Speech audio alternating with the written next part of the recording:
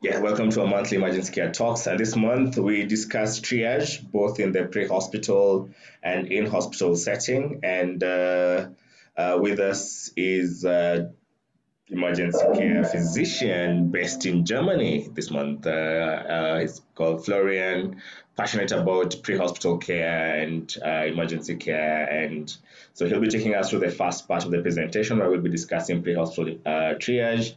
And then we'll have some nice examples of how you can do triage and you can all get to participate. And then go into ED triage and also get a chance to triage some patients. So without much further ado, I'll invite Florian to take over, introduce himself, tell us what he's doing, why he's here, how come he's on this other side of the world, and take it from there and make the presentation.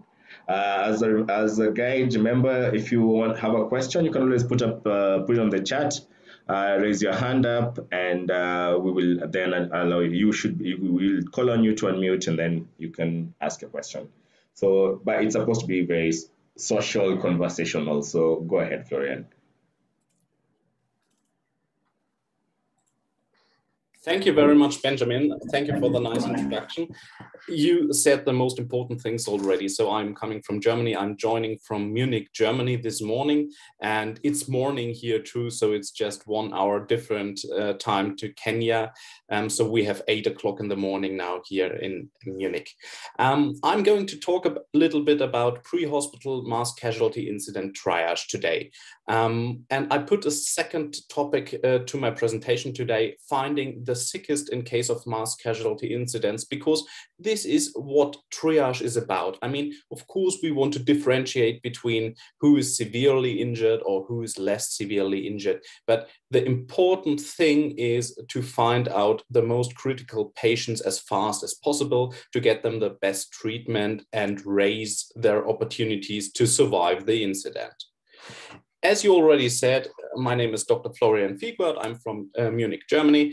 I'm a trained anesthesiologist. I'm an ICU consultant. So usually I'm working on an 18-bed anesthesiological ICU here at Munich University Hospital. We are doing the most extended care of ICU care that you can imagine. So these are 18 ventilator beds. We have 18 dialysis machines. We have 10 liver dialysis machines. We can run up to 14 ECLS systems, so ECMO, for the oxygenation of the blood outside the body.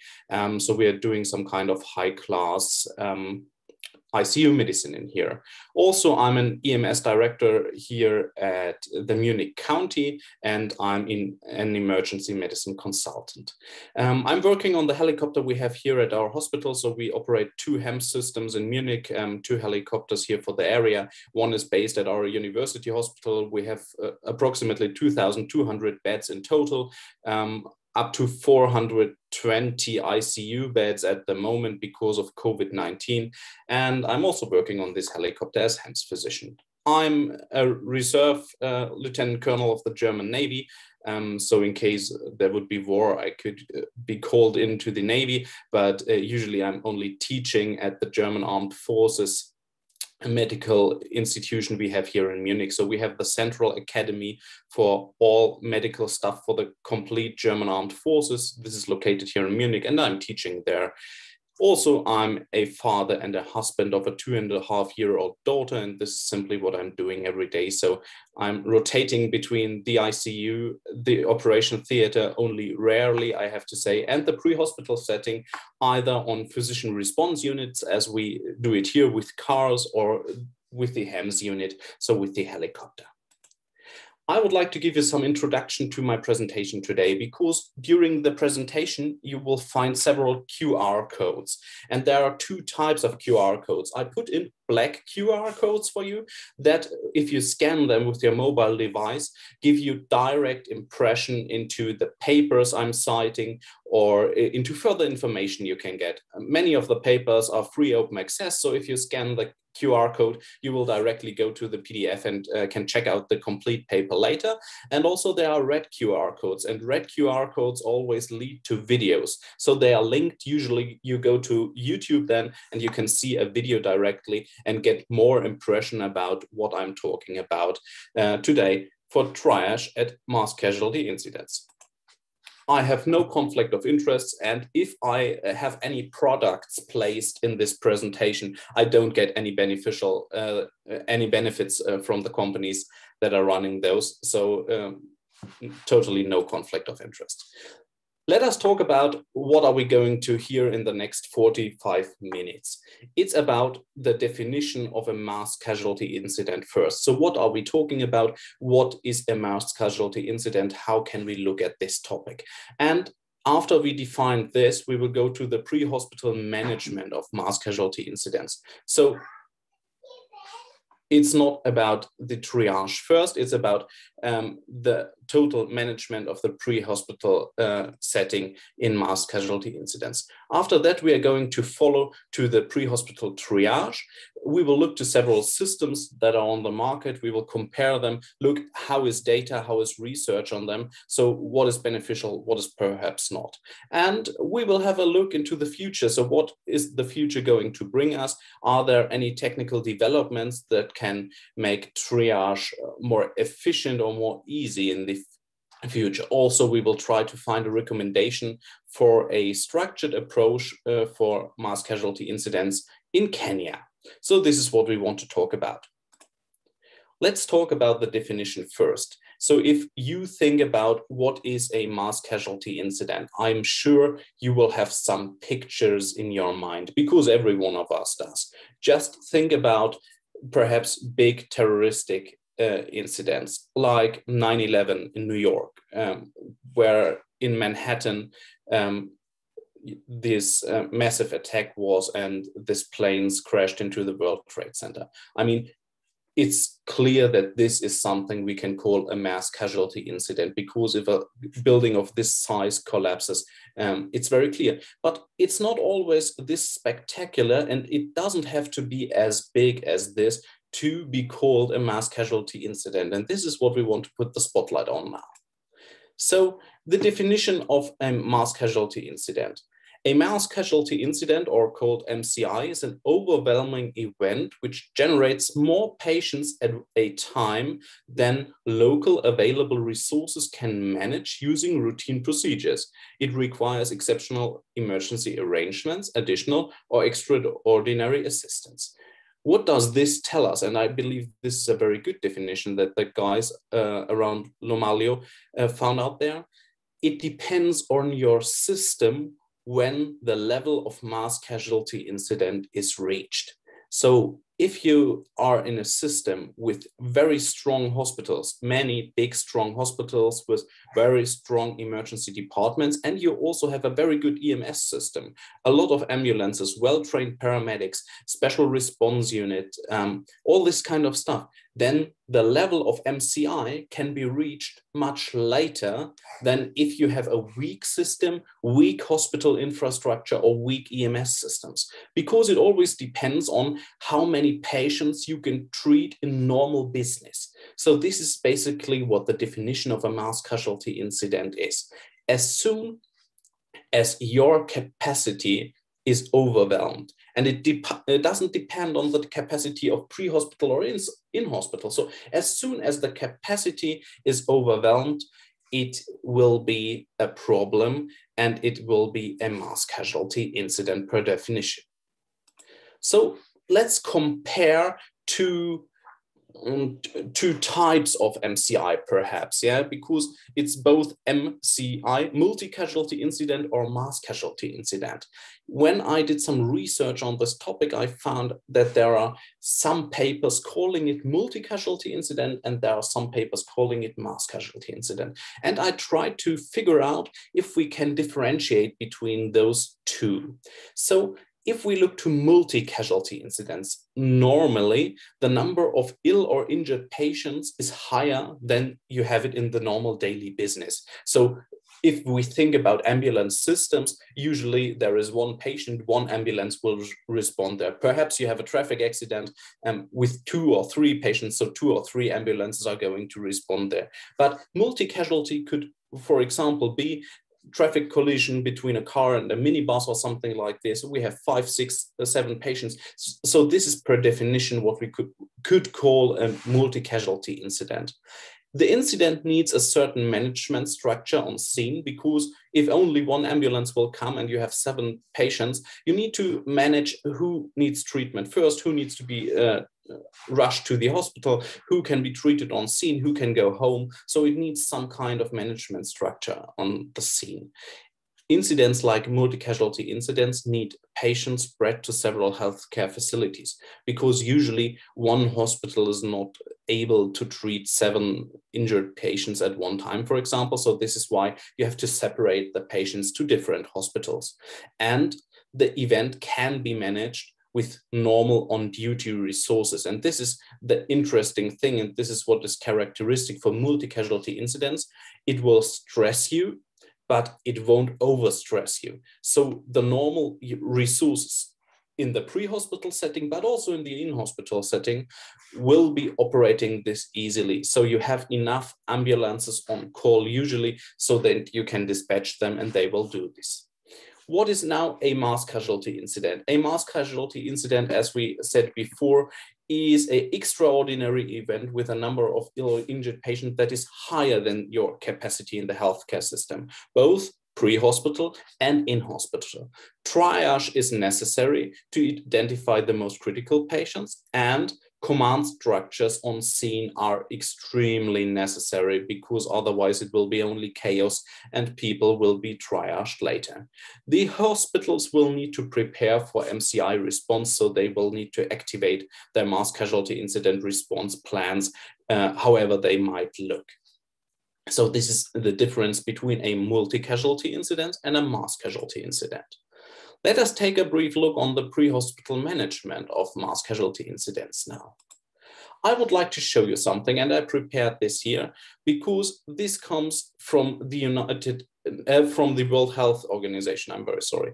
The World Health Association published this as a paper, Mass Casualty Management Systems and Strategies and Guidelines for Building Health Sector Capacity. It is from 2007, but there is no more actual version of this. And if we put it to Kenya now, we see on the lower part of this slide, the mass casualty incident happens. And usually there should be clear communication to the local emergency control center and the authority. And I put this obstacle in here. So obstacle 1 is already between the mass casualty incident and the local emergency control center. Because in Kenya, we face severe problems in communication in case of emergencies, and we don't have county-wide emergency control centers placed all over the country. So some counties, of course, do great work and already have some kind of local control center, but not all do. So the first obstacle is already there. You can see the whole thing goes into the yellow field, then the local emergency planning preparedness committee with the mayor on the local level. They will do decisions here. But if we look to the next step, so if it gets a little bit bigger and it goes over the size of a local emergency control center, it would go to a provincial or state emergency control center authority. And we have the second obstacle here, because in Kenya, we don't have the structures right now, and we don't have defined communication ways. This is making MCI management on scene perhaps more difficult than it had to be. By the QR code in the right lower edge, you can access this paper from the World Health Organization directly. So let us take a look into Kenya. If in Kenya any kind of accident or incident or injury happens, there is no nationwide call number that is working, that is bringing people to help immediately.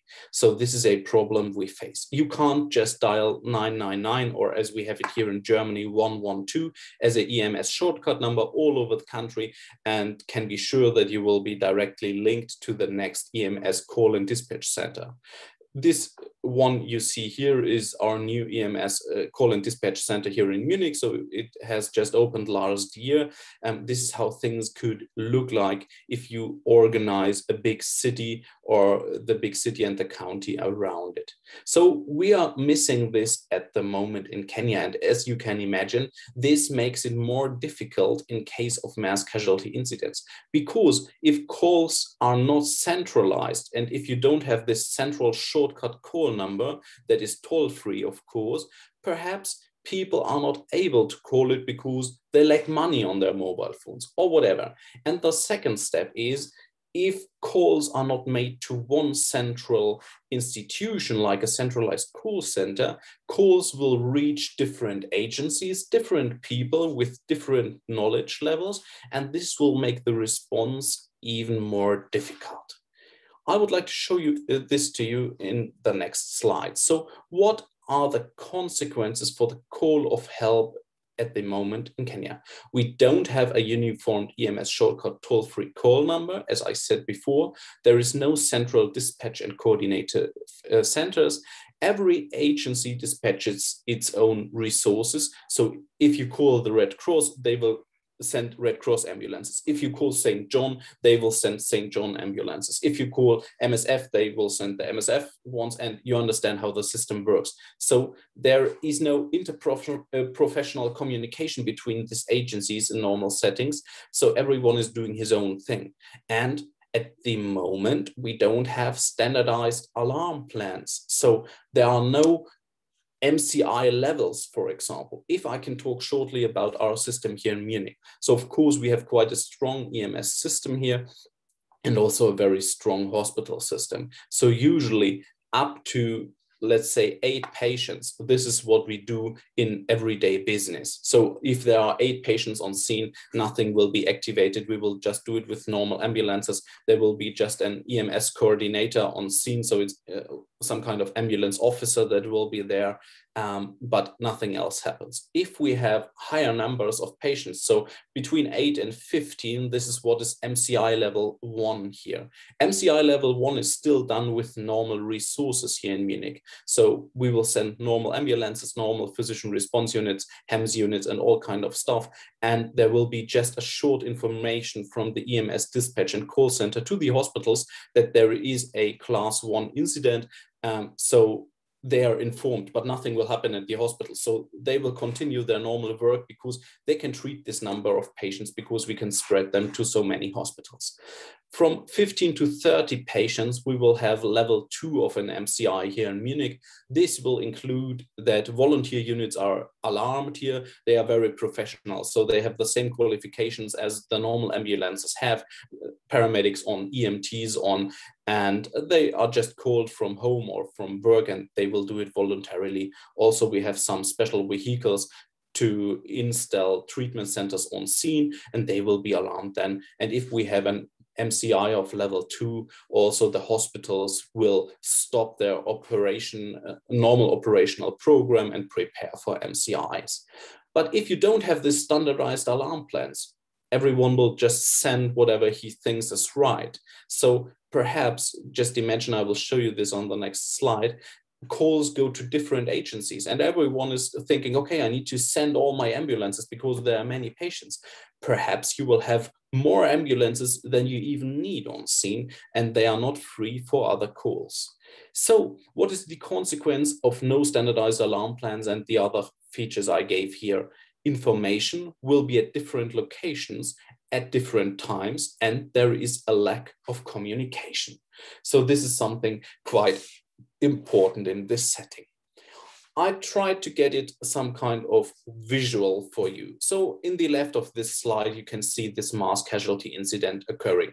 Doesn't matter what kind of MCI it is, but some kind of mass casualty incident happens. And you have these 3 guys here, and they are eyewitnesses. They see the mass casualty incidents and they decide, I would like to call for help. So the lady in the top, she's using her cell phone, using call number A and giving information A 2 in this case E+, so the Red Cross Emergency Ambulance Service. The second guy in the middle, he's using his cell phone with call number B and information B, because he has seen different things than the lady above, and he is calling St. John. And the third guy, the lower one, he's using his mobile phone with call number C and information C, because he did see the mass casualty incident from another side. Perhaps he's a medical professional and he already has seen that there are many severely injured patients. And he is using call number C, as I said, with information C, and he is calling some other private institution or governmental ambulance service or whatever. So 3 different call numbers. And of course, we could put additional 5 people because we have additional serves. So the problem is not only that all these calls go to different emergency providers, but the problem also is that information A, information B, and information C are separated. They are not put together. So there is no whole picture in the EMS dispatch and control center because there are barriers between them. They are not communicating with each other. So E+ will dispatch its own resources, send ambulances. St. John will do the same. The other ambulance provider will do the same. And then it could be that it happens what I told you before, that too many ambulances are on scene that you don't even need, or that important information will be lost because there's no communication and no coordination between the agencies. So I think I could visualize a little bit where the problem is. This communication between agencies, it is so necessary because only this will make it possible to have coordination between the ambulance services and the emergency services. So a central call and dispatch unit would be very helpful. I use this slide from another presentation I was holding for some guys at the Ministry of Health. So it's a complex system, and it will only work as a whole system. So the emergency treatment of patients can only work if bystanders do their work, call for an ambulance, if there is a sufficient response to this call, if there is a centralized call center structure, if there is a centralized dispatch, if an ambulance service is working well, and it doesn't depend on what logo is on the ambulance. It totally doesn't matter to me. It matters that there is a good response and a good working system.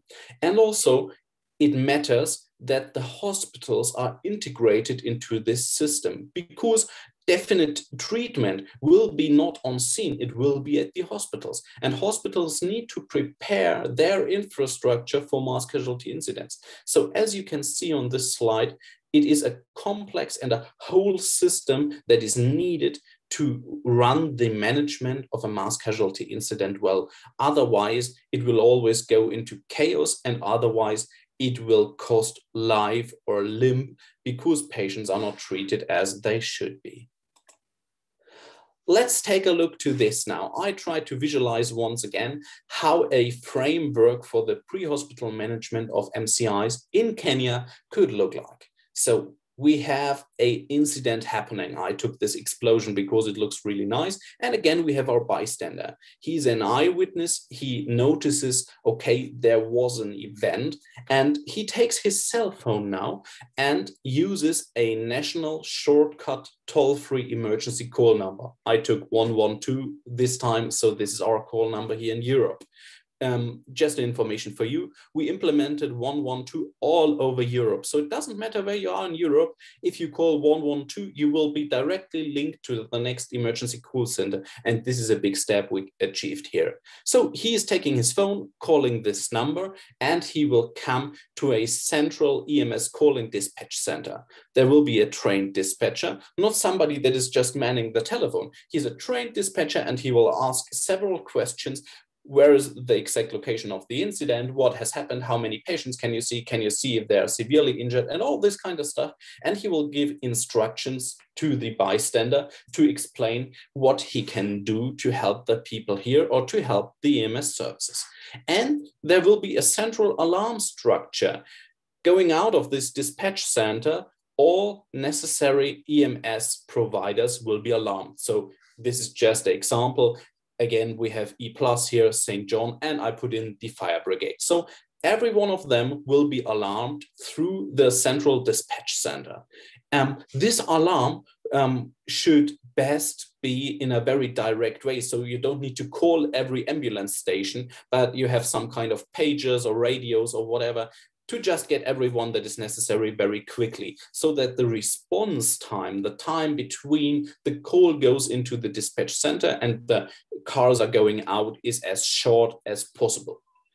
And later then, we will have a first unit on scene, and it doesn't depend on what unit it will be, if it comes from the Red Cross or St. John or any other ambulance organization, but there will be a first unit on scene. And these units, they will all be trained in mass casualty incidents. So what will the first unit do?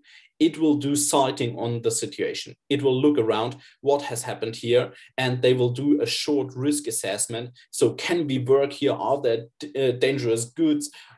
Is there anything we need to be aware of? Just think of terroristic incidents or whatever. It will also define a CCP, and CCP stands for Casualty Collecting Point. So they will define on a strategic approach where all the victims should be brought to. So they will be centralized, and this is what we call a casualty collecting point. And most important, they will directly give feedback to the central EMS call and dispatch center to tell them if resources are enough right now, or if perhaps even more resources are needed. So it is a communication circle. Yeah, it's not only in one way, but it will close this circle. So they will give feedback to the dispatch center so that they can take new actions. Following units on scene will start pre-hospital triage. They will order the space, so they will make structures clear to treat patients, and they will of course then treat patients by the triage, so critical first, then the less critical, and so on. And of course, there is some kind of EMS command structure needed. I know right now at the moment, usually in Kenya, the military or the police will take over the on-scene command of mass casualty incidents. And this is okay to me, but the problem is usually the soldiers or police officers are no medical professionals. So of course they can take the overall command structure, but we will need a EMS command structure on scene to coordinate all the medical approaches on the scene of a mass casualty incident. So I tried to make it very easy and put it into this framework, but I hope you can understand what I had in mind when doing this presentation, because I believe there needs to be a system and a structurized approach to get better treatment for emergency victims in mass casualty incidents. Perhaps we have to think about what kind of mass casualty incidents can we imagine. So I asked you at the beginning of the presentation, what do you have in mind if you think about a mass casualty incident? And I'm sure every one of us had one picture in his mind. I put up 9/11 in the United States. But let's think about what is possible. What can we have as a mass casualty incident? Of course, I would like to start top left, CBNR incidents, so chemical, biological, nuclear, radioactive incidents, dangerous goods. We could put it together under this. So if something like this happens, doesn't matter if it's coming from an accident or a terroristic incident, this is something that could cause a mass casualty incident. Of course, fire. If you have big structure fire of apartment buildings, of hotels, of hospitals, this could lead to MCIs. Road traffic collisions, of course, this is something that happens quite often in Kenya. And if two matatus crash, you will easily have an MCI. Active shootings. It doesn't depend if police officers or the military is shooting, or if it is a terroristic incident, or if it is just a shooting between some rival gangs or whatever, but this could lead to more patients that than the system is able to treat.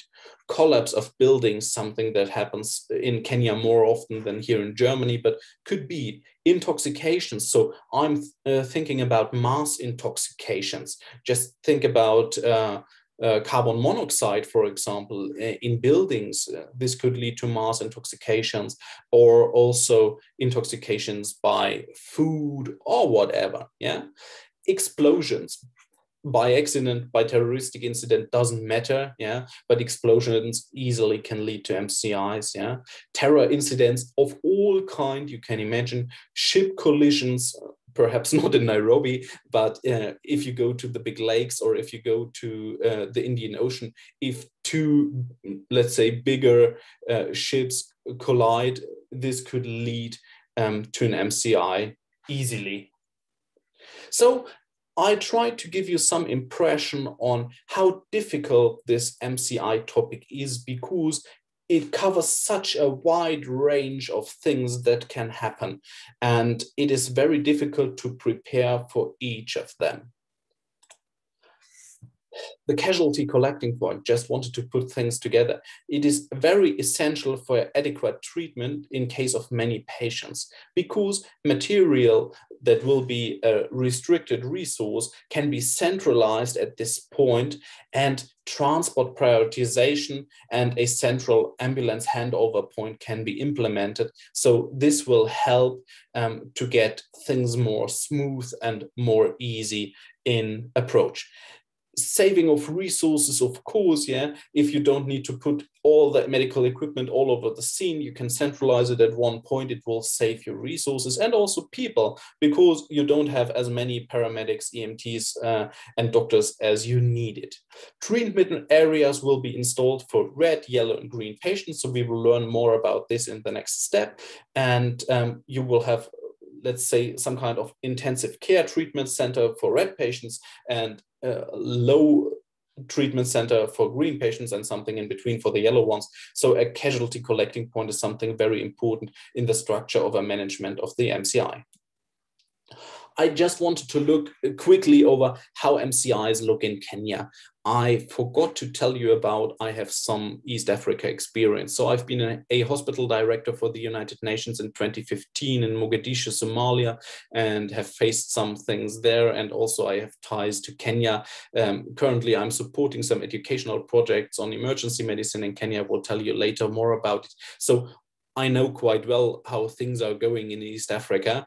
And just recently, on the 7th of April, there was this horrific accident on Malindi Coastal Road, and dozens have been killed. And if you look to this, a smaller matatu has crashed into a bigger bus, and even on the pictures, you see the deceased people lying on the ground. But what was very impressive to me, and why I wanted to show you this incident, is you see there is no organizational structure on scene. Many people running around, no coordination, no clear scenes. So this is something where our framework I was just showing you certainly didn't work, but could be implemented very well. So just one kind of MCI. I took another one. This comes from 2019. 3 people died in a building collapse in Nairobi. And again, we see the same thing. So many people on this collapsed building, perhaps they are even harming more than they bring benefit, because if anybody is trapped underneath there and there are 50 people on the collapse structure, this will lead to further damage and will not help the people. No structurized approach in there, no MCI approach as we mentioned. And the third one I would like to show you is a other collapse building from Nairobi. It was 2016, and it was simply the same as in the 2 last incidents I was showing to you. No really structurized approach, and you see the military then was on scene, and at least the military guys are using personal protective equipment, so they have helmets and things like this. But also we have other kind of MCIs, so floodings, for example. Yeah, Kenya floods kill 194 people, displace tens of thousands. This is from 2020. Yeah, I mean, this is something we have to prepare for too. So it's not only about the big explosions or collapse of buildings or road traffic accidents. Good. I would like to come to the next point now, and this is what we wanted to talk about today. So triage, pre-hospital triage at mass casualty incidents. And I did some kind of research and I found out there is even more than 20 different triage systems for pre-hospital triage. And I put them all here on the slide, and 3 of them are marked red because I would like to introduce you further to these 3 because I believe they are really relevant and you should know them. So it's START, MSTART, and SALT. These 3 algorithms for mass casualty pre-hospital triage we would like to talk about further, but you see there are many different systems all over the world, and some of them have been checked on a scientific base, but many of them haven't. So we don't even know if they are working well or not. What are the intentions of pre-hospital triage at mass casualty incidents? We would like to separate patients into categories of urgency. So as I said on my first slide, we would like to pick out the red ones to treat them first. This is really necessary. We need to find the most critical patients fast to save their lives. Just 1 second.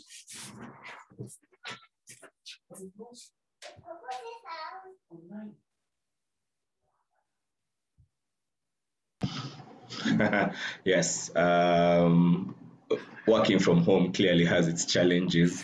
Hi, Florian. I'm back. Very sorry, it was my Welcome daughter. back. Hi.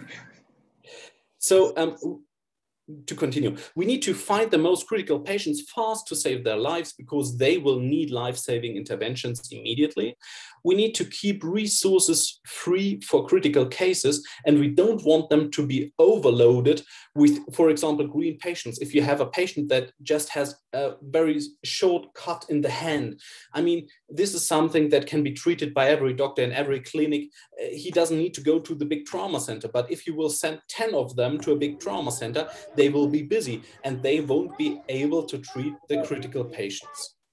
And it is a tool to find out who can be treated on scene or whose treatment can be delayed without severe consequences. So, as I mentioned, the one with a cut in his hand, of course, this is not nice, but it won't kill him in the next 12 hours. So his treatment could be delayed so that others can be saved that need necessary treatment right on scene or very fast.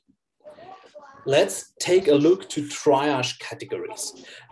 There is this triage category scheme that is used widely all over the world. And we can put it into different numbers of categorization. So 1, 2, 3, or 4. And we can use the colors. And the colors, they are also widely recognized all over the world. I would like to start with the most critical patients. It's triage category 1. It's the red patients. The red are the most severe, injured, or ill patients. The meaning of color red or triage category 1 is acute life threat. So if we don't do interventions right now, this patient will die.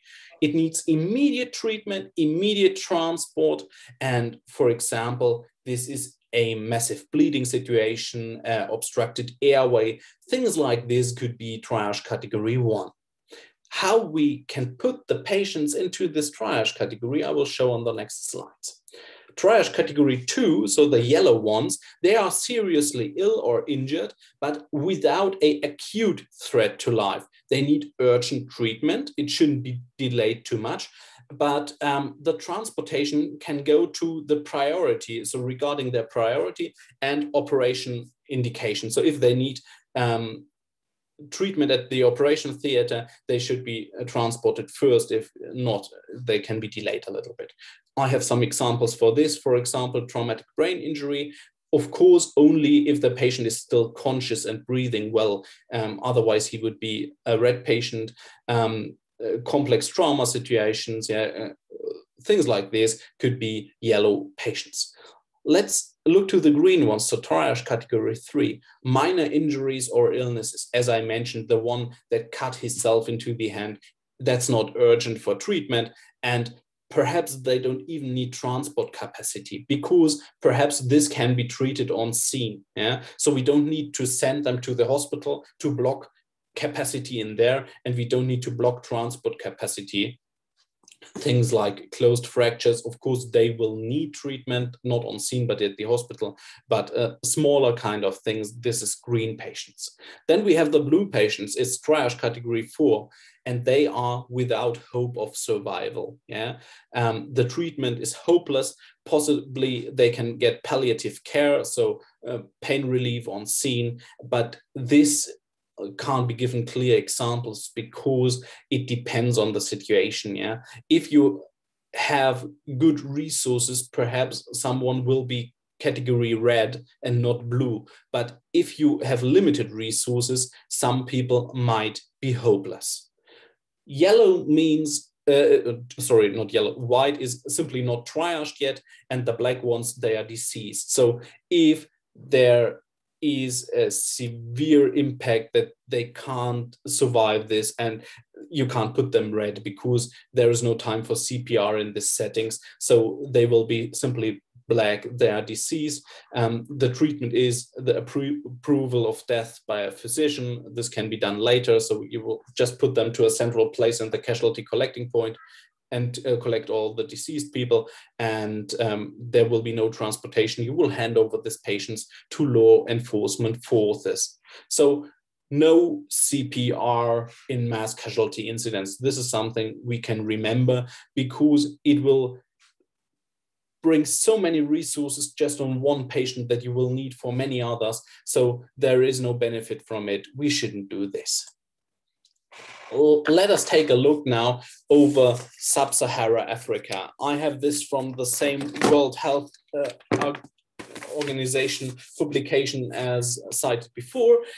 They were reviewing some countries in Sub-Saharan Africa, and I can't tell you clearly why Kenya is not in there. So they simply spared the Horn of Africa, why ever, yeah.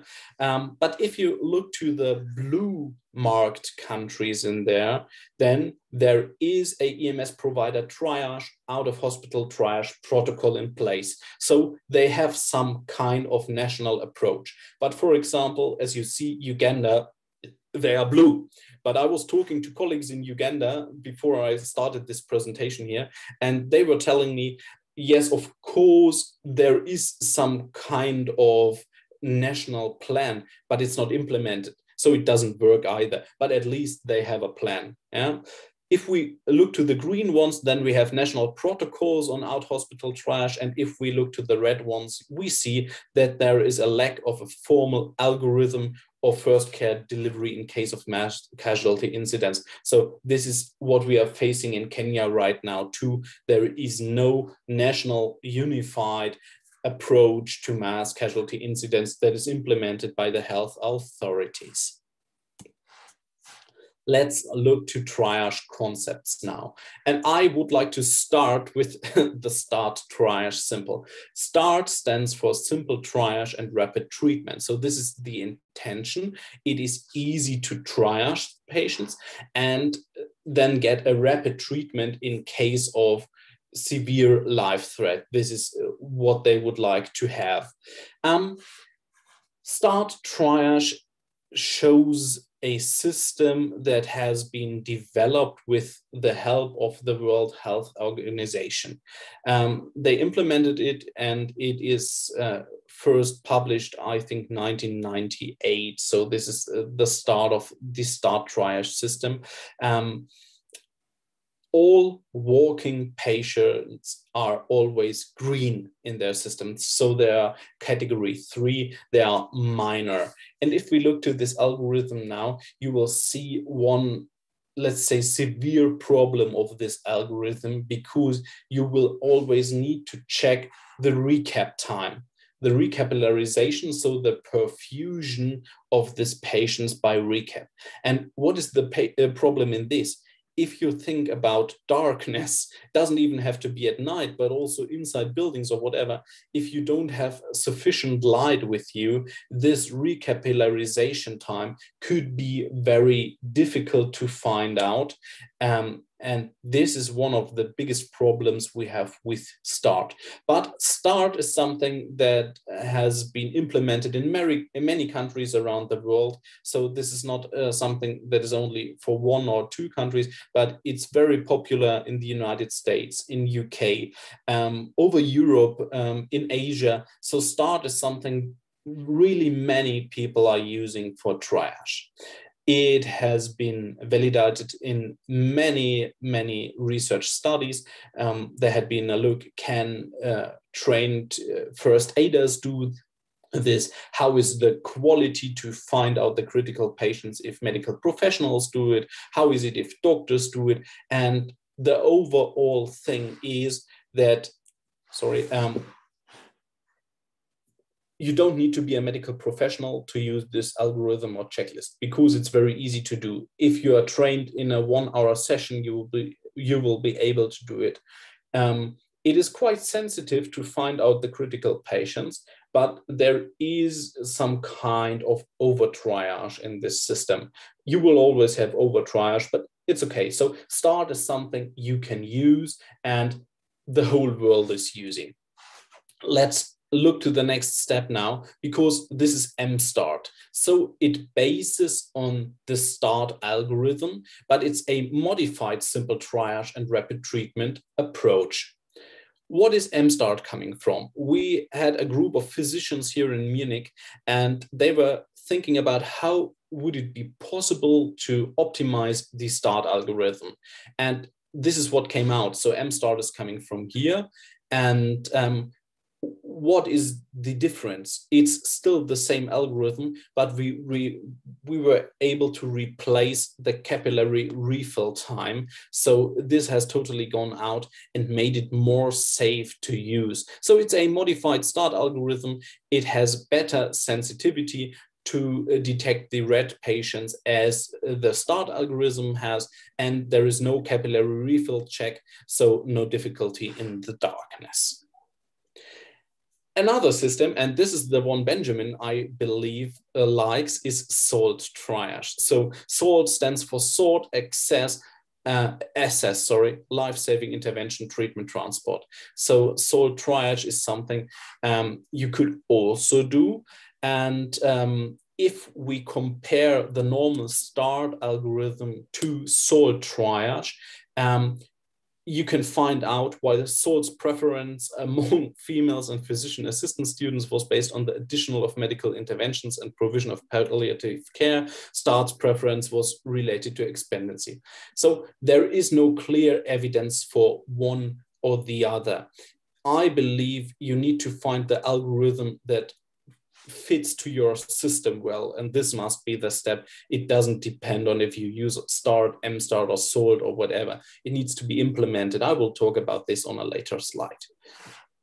So all these algorithms or triage concepts are, let's say, nearly the same, because it always comes to the same essence.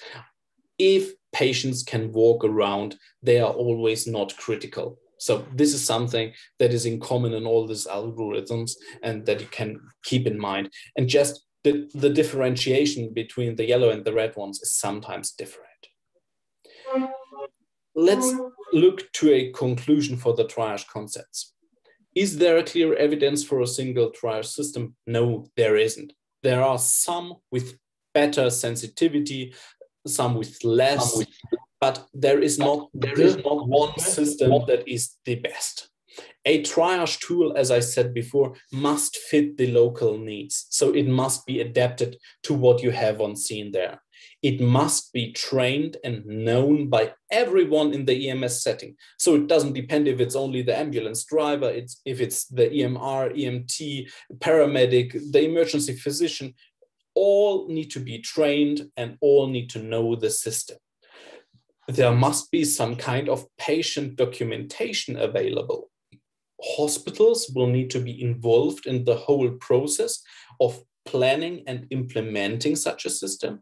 And there isn't one size fits all in this question. So there is not the one system that is figuring out all your problems, but you will need to adapt it to your local needs.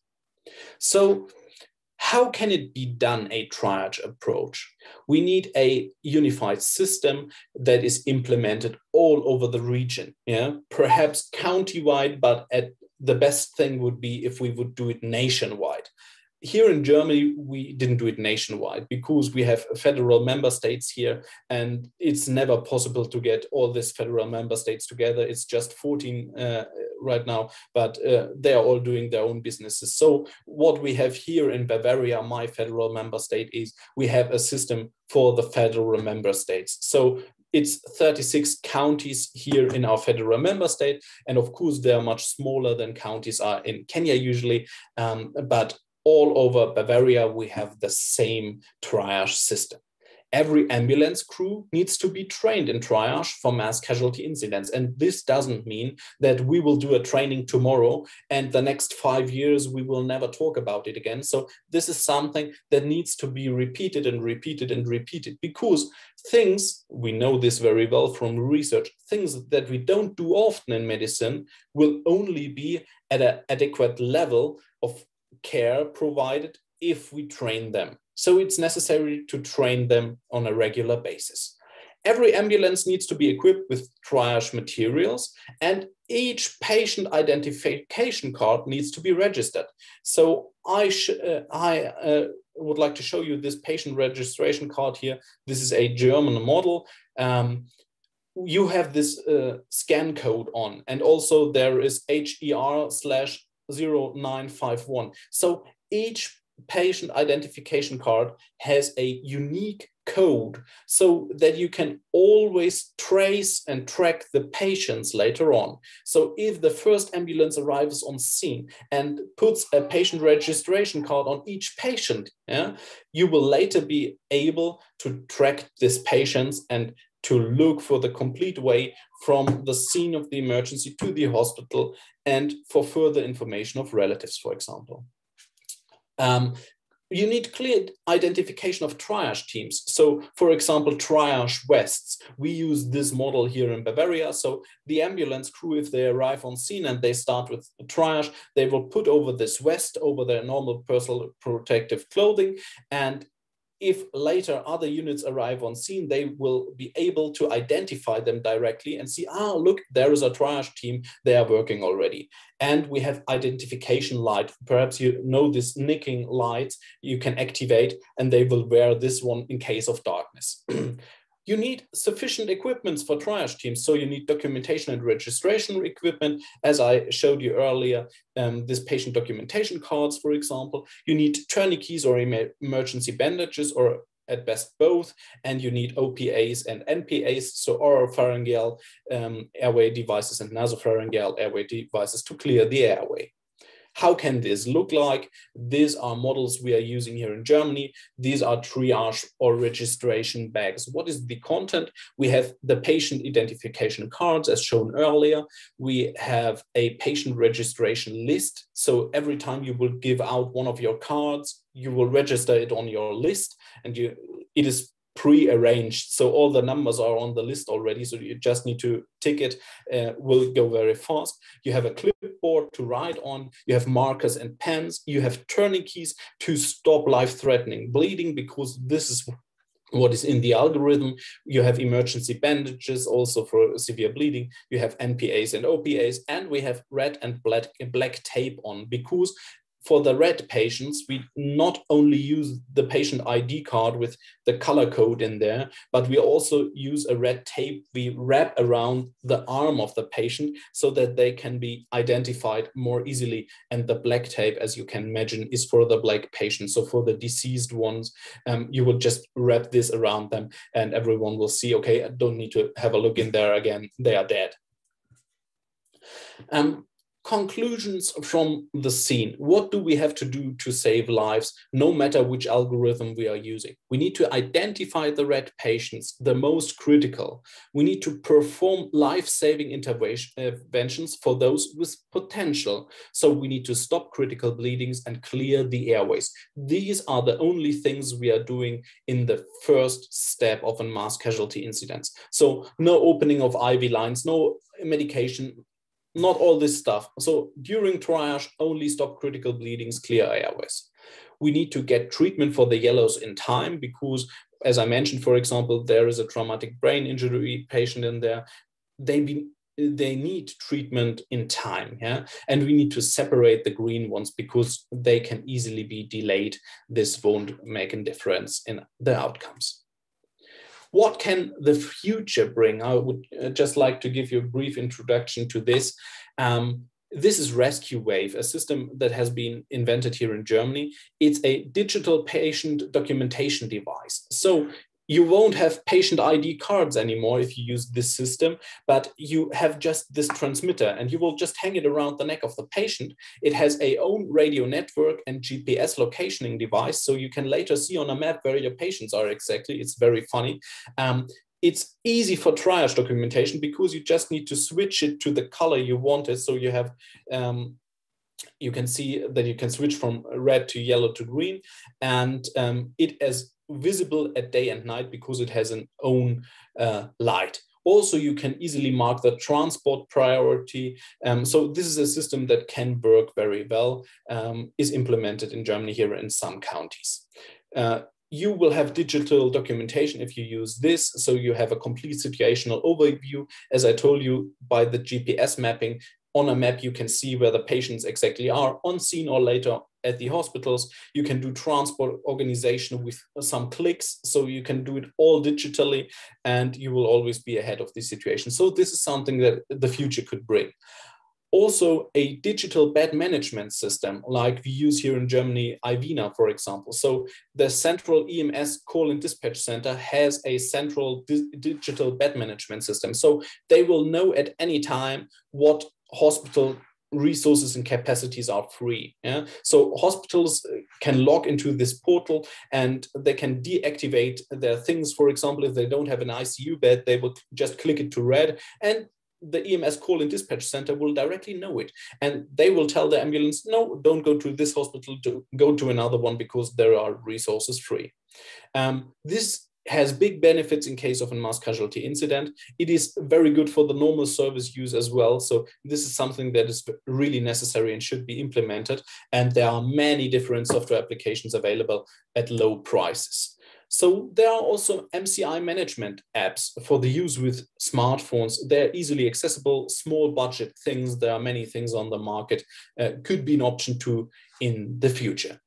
I'm slightly over time, so I would like to come to my recommendations for Kenya now.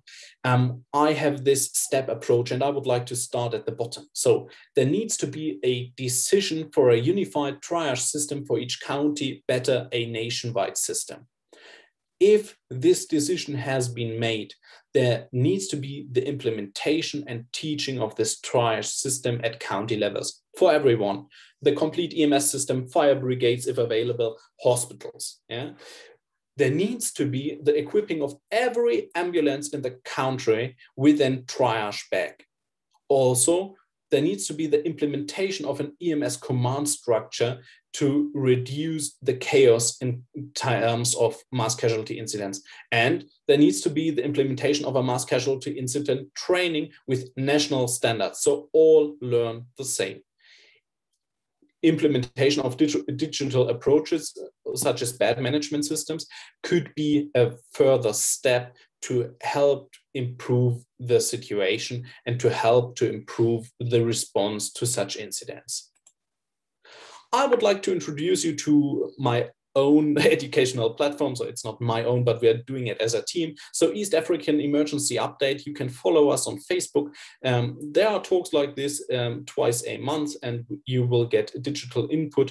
So as Benjamin is doing this, so I would like to give this to you just to take a look over it. And I would like to thank you for your audience now, because this is the end of my presentation. Thank you very much. And back to you, Benjamin. All right, thank you very much, Florian. I think we'll kick off with questions, comments, suggestions, inputs from that presentation before we give you a chance to actually triage some real life patients through the polling function of this Zoom. So any questions, comments? Again, feel free to just put up your hand and maybe raise up your hand or put it in the chat. You're welcome to unmute yourself and maybe just ask your question. So feel free. Any questions from the presentation?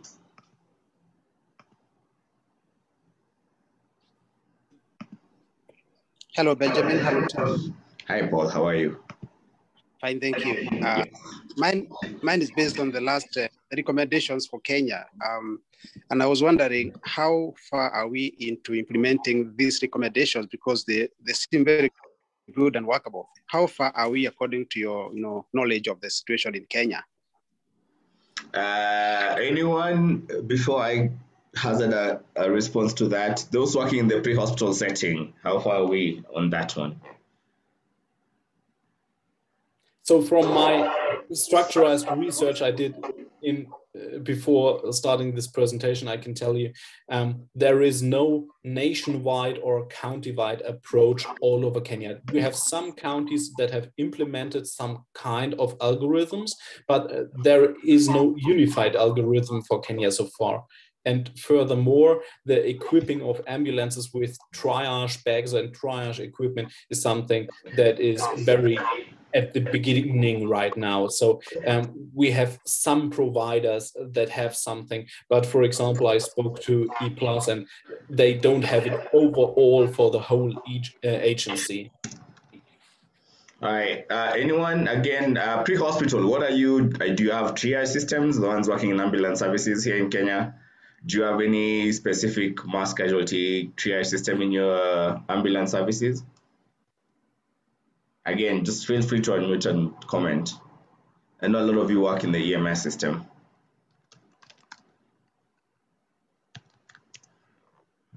The silence would mean there's nothing that exists. Brian, go ahead. Thank you. Wonderful. I think my question would actually be more to you, Benjamin. Yes. Because this is a very good initiative that you began, and I've been following all along, right from the beginning. Yes. Would it be possible to include the policy makers, the decision makers, let's say in government, whether national government or county government, so that whatever recommendations come out of these sessions can actually be implemented? Because you know very well we have beautiful policies, but our problem comes in the implementation. So, to avoid a situation where we just keep talking with no action. What do you have to say about that?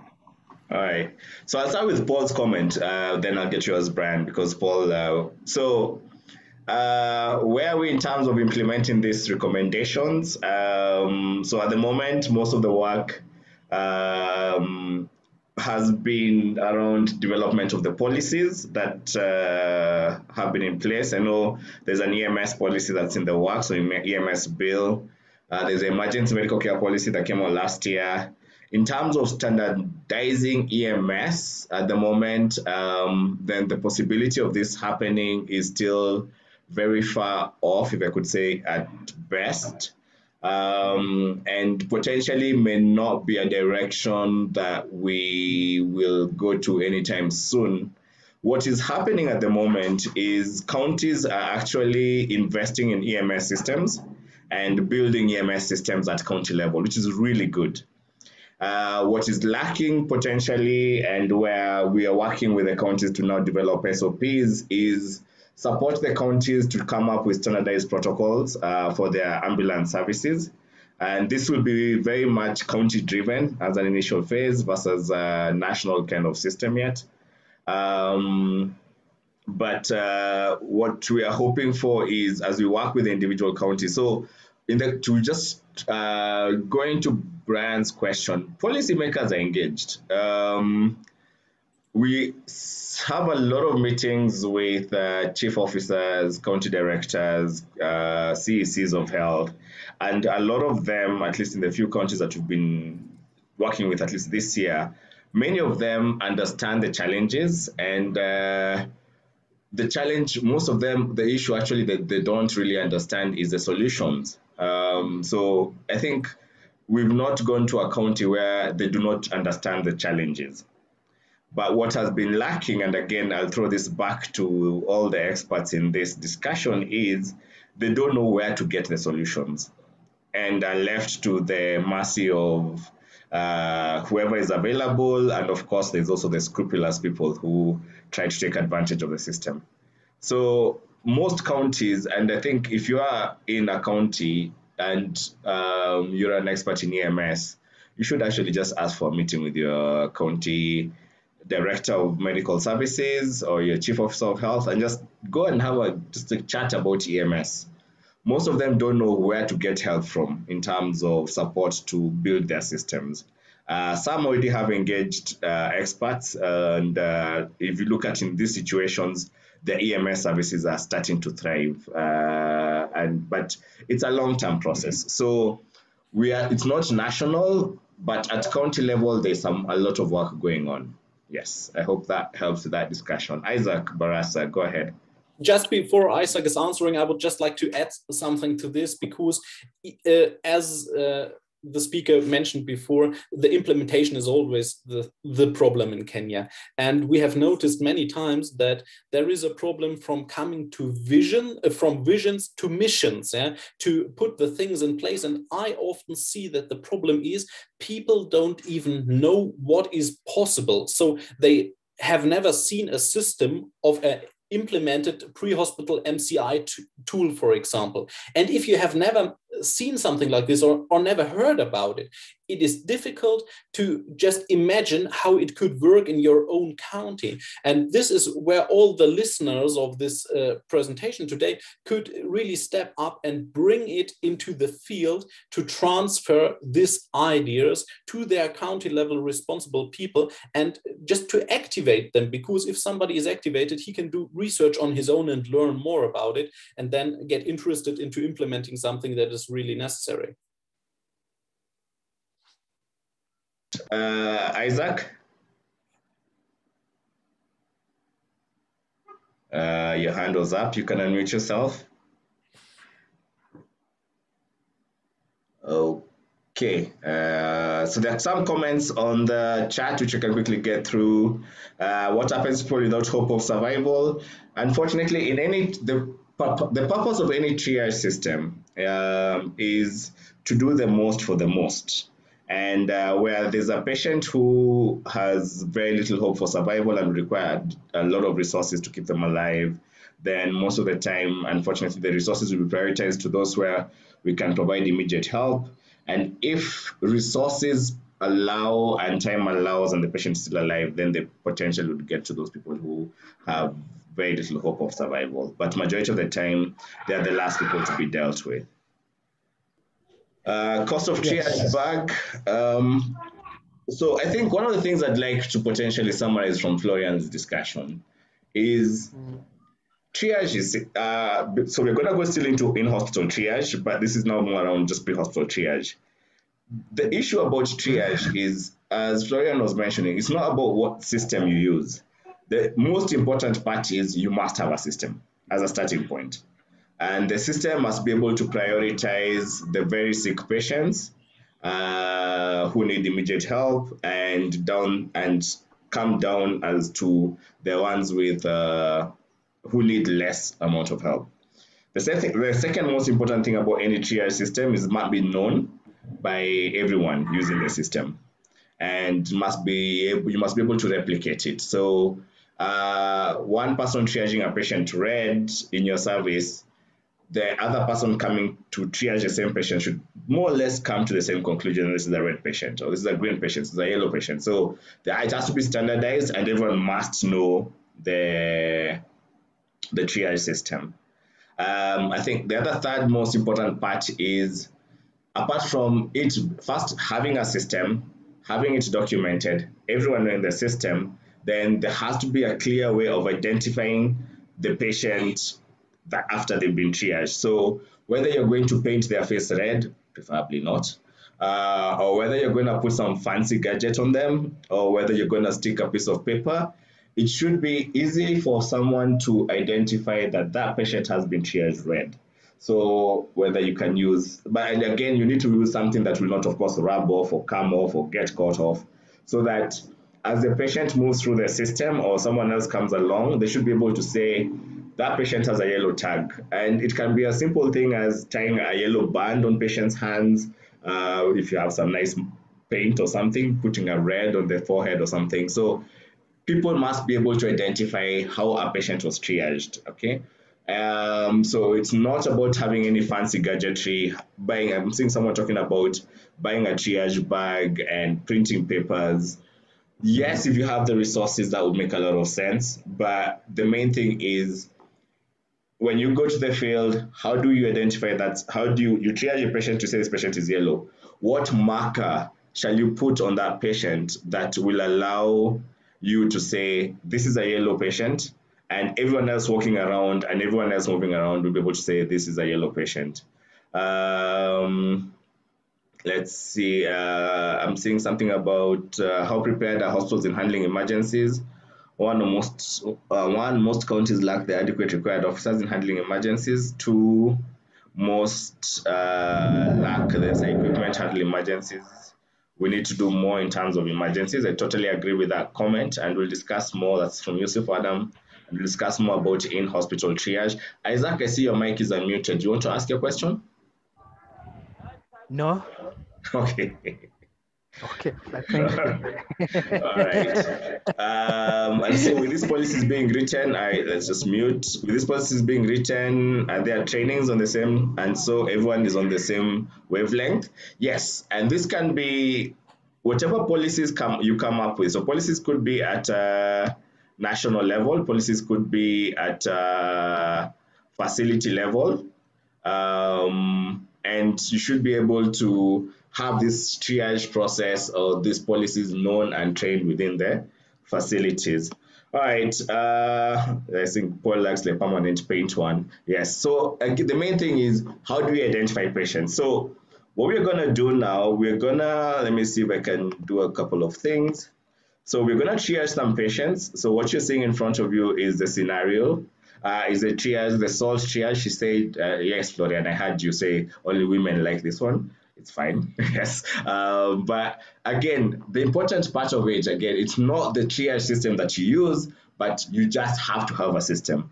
Most of them, pretty much, the red patient needs immediate care, yellow patients should be the next in line, green patients are the last ones to be dealt with, well, the second last ones to be dealt with. So dead can be, depends on which system you're using. Like in this one, dead is white. I've been in situations where the dead color is black. I've been in situations where the dead color is blue. So it just depends what system you're using. Okay, expectant are those, as you can see, people who are less likely to survive and where if resources are available, then you can come to them. So I think Florian already went through this triage system, and we'll go through some case scenarios. Let's see how this works. So launching poll. All right, so you should be able to see on your screen a poll with different questions. And again, you can just use your phone to tick on the correct answer. I don't know, are you able to see both the questions and the triage system? You can't answer it, Benjamin. So you see the questions, but it's already the conclusion from it, so you can't click it. Oh, okay. I'm now viewing the questions. Huh, interesting. So you cannot click on the question. You cannot poll on it. Oh, interesting. Let's go. But oops, yes. Sorry, Benjamin. Yes. Look, I'm actually able to do the poll. Oh, you're able to do the poll on your end. Choices. Yeah, it's able to. Okay, go ahead then. For those who can, I think it depends on what system you're using. So, perhaps it's because I'm the host. That's why I can't see it. Oh, yes, exactly. Yeah, me too. Me too. I was wondering why I can't. All right. So, number one question. So, a truck driver walks in. This is in your casualties. It's a pre-hospital system. All of this is a pre-hospital system. So, truck driver walks in complaining of neck and shoulder pain, He's elderly, history of cardiac illness, expressions under 30, pulse is present, mental status alert and oriented. So is he a red, yellow, green, black, white, or yes? Okay. So are you able to just click on the correct one? Are people able to click, by the way? Because I'm not seeing any activity on this end. So is he alive?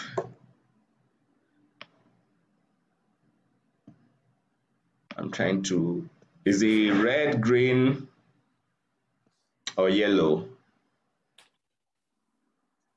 Marion, are you able to vote?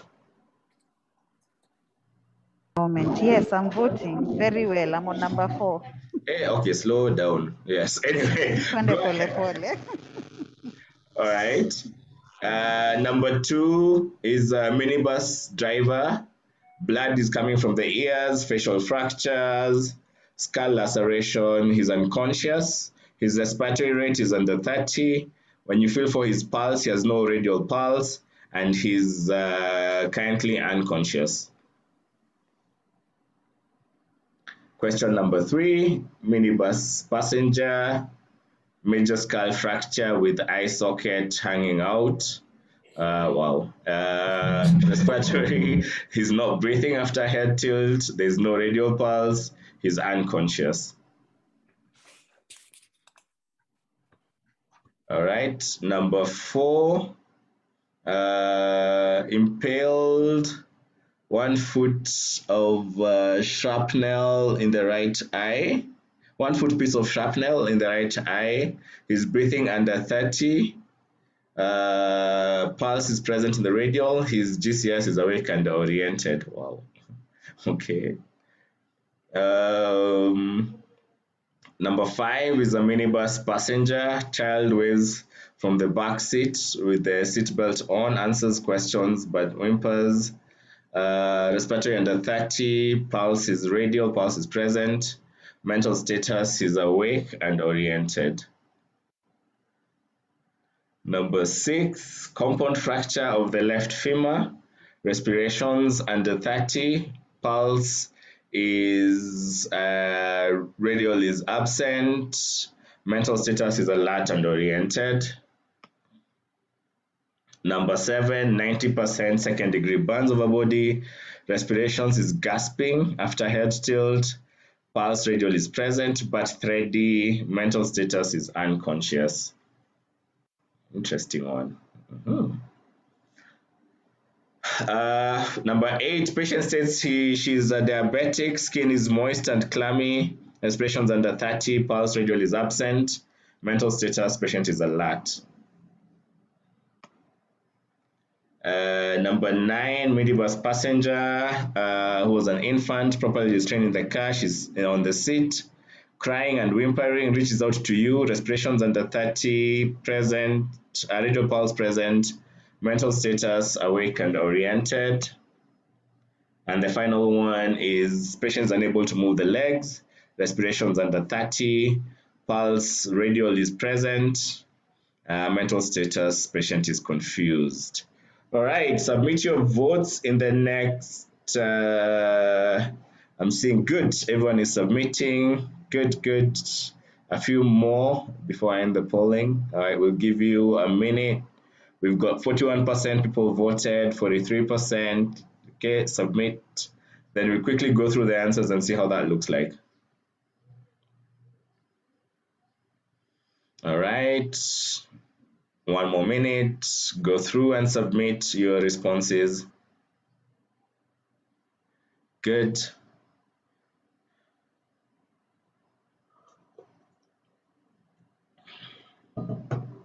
All right.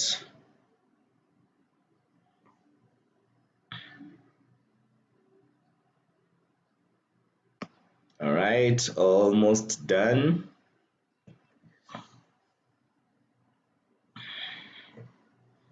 Okay, 55%. Let's finish off on the voting, then we can go through the answers.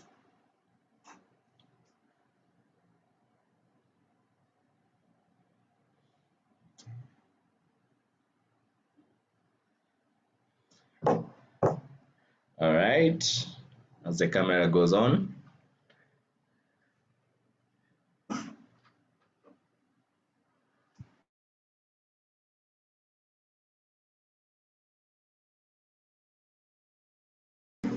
All right, I think majority have already submitted their responses. So I'll end the poll. All right, let's have a look.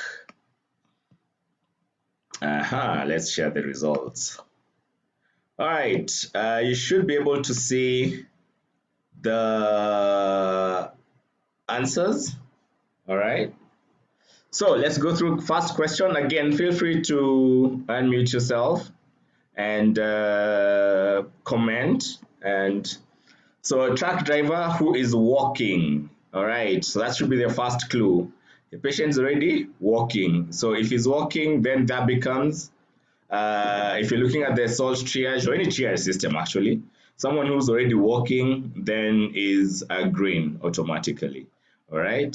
That puts them at green. All right. Second question. Minibus driver, blood from the ears, facial fracture, skull laceration. Patient is unconscious, so they're not moving. So if you go down the triage system, so key thing is you need to control major hemorrhage. So he's not walking, so he's not green. The next thing is assess individual assessment, perform any life-saving interventions. Is he breathing? Yes, he's breathing. Respirations are under 30. So if he's breathing, that answer is yes. Is he obeying commands? For sure, he's unconscious. He's not obeying any commands. So the answer is no. And then is he likely to survive given the current resources? Yes. So he's a red. All right. So congratulations to those who answered red. Question three. Three, minibus passenger, major skull fracture with eye socket hanging out.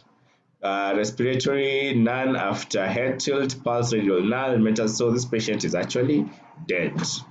All right, which is correct. Question four. Oh, this was interesting. The answers varied. Impaled 1 foot of shrapnel in right eye. Respirations under 30. Pulse rate and pulse rate is present. Mental status is awake and oriented. All right. So is it red or yellow? Anyone who wants to tackle this one? So I'm guessing with 1 foot piece of shrapnel in his right eye, is he walking? We don't know. All right, so we'll assume he's not walking because we don't have that information. Is he breathing? Yes, he's breathing. He's awake and oriented, so he's able to obey commands, has peripheral pulse. He's respiratory under 30, not major respiratory distress. He has something impaled, okay, in his head, but there's no evidence of major bleeding. So he has yes on this. So is he minor injuries? No. I think something that's stuck inside his right eye is not really would not be considered a minor injury. So then he becomes a yellow. So the guys who answered yellow, definitely correct. All right, let's look at number 5. Child waves from the back seat with seatbelt on, answers all questions but wind pulse, respirate under 30, pulse rate present, mental status awake and oriented. Yes, definitely is a green because there are no major injuries. The patient is awake, oriented, and obeying commands. So this was another nice one where there was quite a bit of a tussle between red and yellow. Compound fracture on the left femur, respirations under 30, pulse radial absent. Okay, so the patient has no radial pulse. Mental status is awake and oriented. All right, anyone wants to give, is it a red or is it a yellow? So is he breathing? Yes, he's breathing. No major hemorrhage happening, no respiratory distress.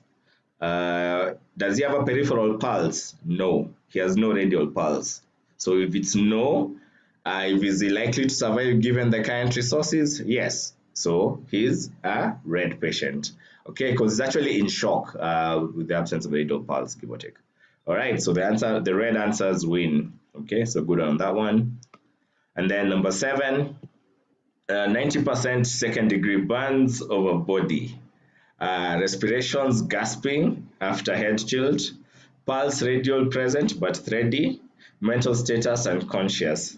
So is he breathing? Not necessarily. I mean, gasping after head tilt, so that doesn't necessarily count as breathing. But okay, he still has some breath effort, so you can give him yes, he's breathing. But obeys commands, no. Is he likely to survive? This is where actually a good question. I don't know. Anyone wants to comment? Is this patient likely to survive in Kenya given the current resources? Yes, no, maybe. Anyone wants to comment? Again, feel free to unmute and just give your opinion. Unlikely with the 90%. Yeah. 90% burns unlikely. Yes. So 90. So he's not dead. That's actually the tricky part here, because you can't say he's dead because there's a pulse and he's gasping. So, but he's unlikely. So that's a group that is called expectant, and this is where the group that you may come to deal with if you finished all the red, yellow, and you potentially have additional resources and you want to deal with this one. All right, number 8, a patient states she's diabetic, skin is moist and clammy, respirations under 30, radial pulse is absent, patient is alert. Okay, so has a peripheral pulse? The answer is no. Likely to survive? Yes. So she's actually becomes a red patient, not actually a yellow, interesting enough, because of the absence of a radial pulse. Yes, and number 9, minibus passenger infant properly restrained in a car seat, crying, whimpering, reaches out to you, respirations under 30, pulse rate is present, awake, alert, oriented. Yes, definitely a green patient. All right, and final question on this round. Unable to move legs, so it's definitely not walking. Is he breathing? Yes, under 30. He has a radial pulse is present. Mental status, patient is confused. So obeys commands and make purposeful movements, no. So the answer would be no. Is he likely to survive? Yes. So it's actually a red, not a yellow. Okay. Though, yes, it's actually a red, not a yellow on this patient. All right, good. All right. Good first round. So we have one more round of pre-hospital, and then we will be going into the ED triage. So this is all pre-hospital, then we'll switch quickly to the ED triage. All right, so launching the second one. So 10 more questions.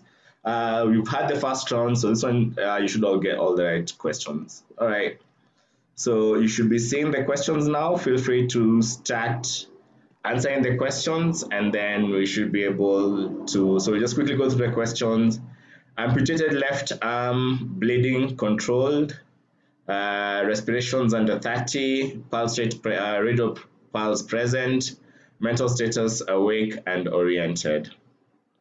Question 2, no apparent injuries, respirations under 30, radial pulse present, patient is alert. Question 3, sucking chest wound, respirations under 30, pulse radial is present, mental status is unconscious. Sorry, pulse is over 30. No, respiration is over 30, pulse present. Question 4, dislocated right shoulder, respirations under 30, pulse radial present, mental status, patient is alert. Question 5, no visible wounds, respirations after head tilt, chin lift, none, pulse radial absent, mental status unconscious. Question 6, large head wound, brain matter showing, wow.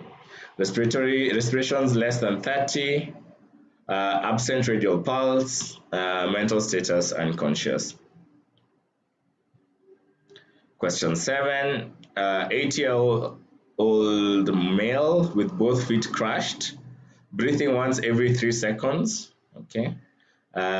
Knows name, date, what happened, brachial pulse at the rate of 45 beats in 30 seconds. Interesting. Number 8, truck passenger walks in, upset but no apparent complaints, elderly man, respirations under 30, pulse present, mental status awake and oriented, scalp wound with an estimated blood loss of 500 mL, respirations over 30, pulse radial present, mental status confused. And final question, female, 6 months pregnant, broken left lower leg, respirations under 30, pulse radial present, mental status awake and oriented. All right, good. Once you've answered all the questions, submit your polls. Good. A lot of voting happening. Great stuff. Then you can quickly go through the answers.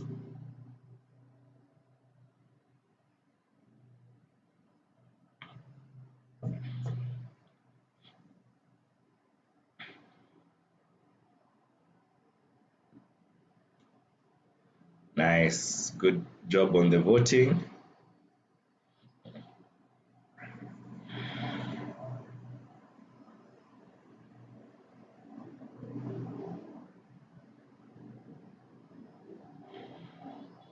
All right, good, good. Submit your answers.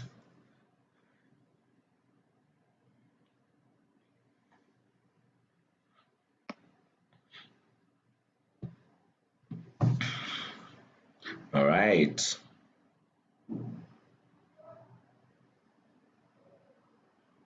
All right.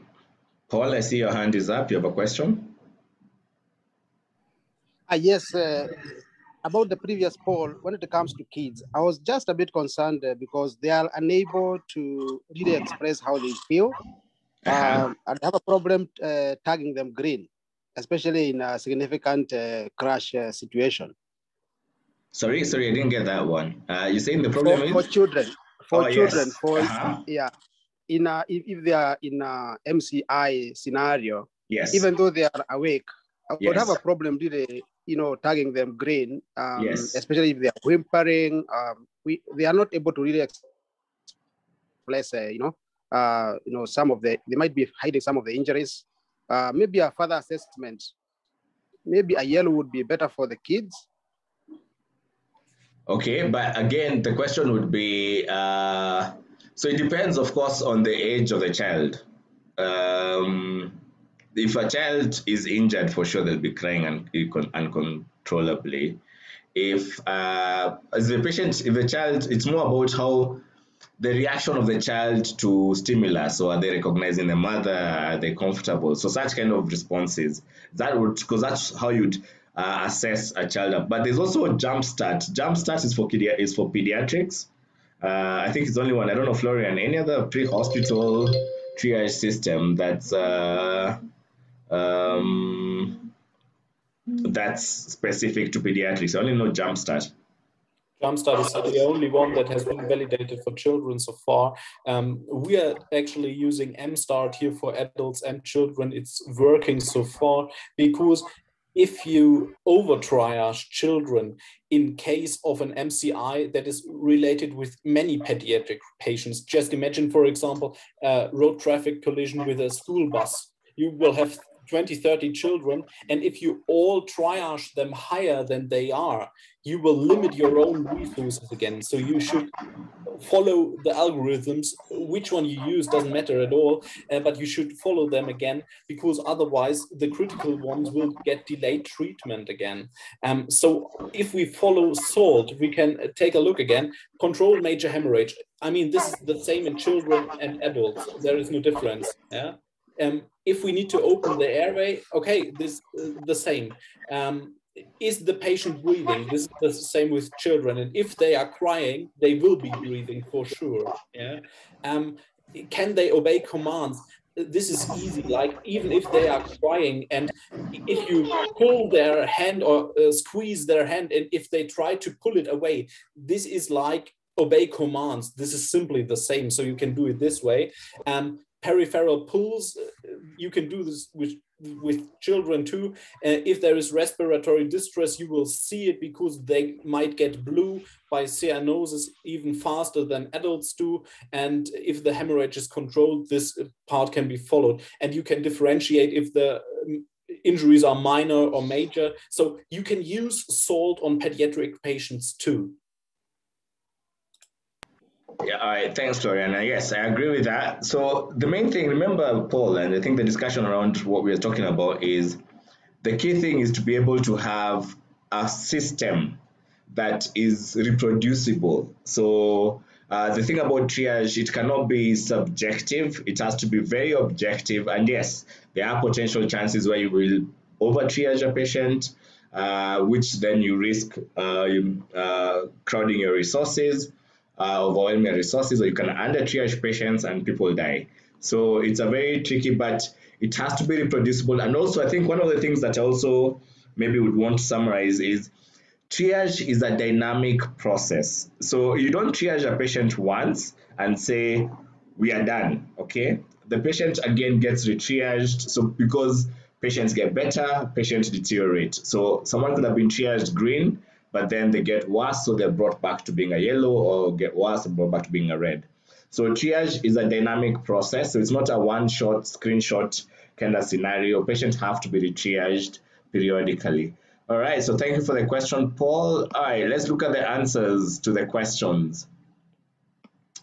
Okay, so question 1, amputated left arm, bleeding is controlled, respirations under 30, patient is mental status awake and oriented.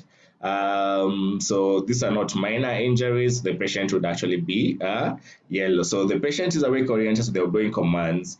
They have a pulse in the radial pulse. They are not in respiratory distress, and the hemorrhage seems to be controlled.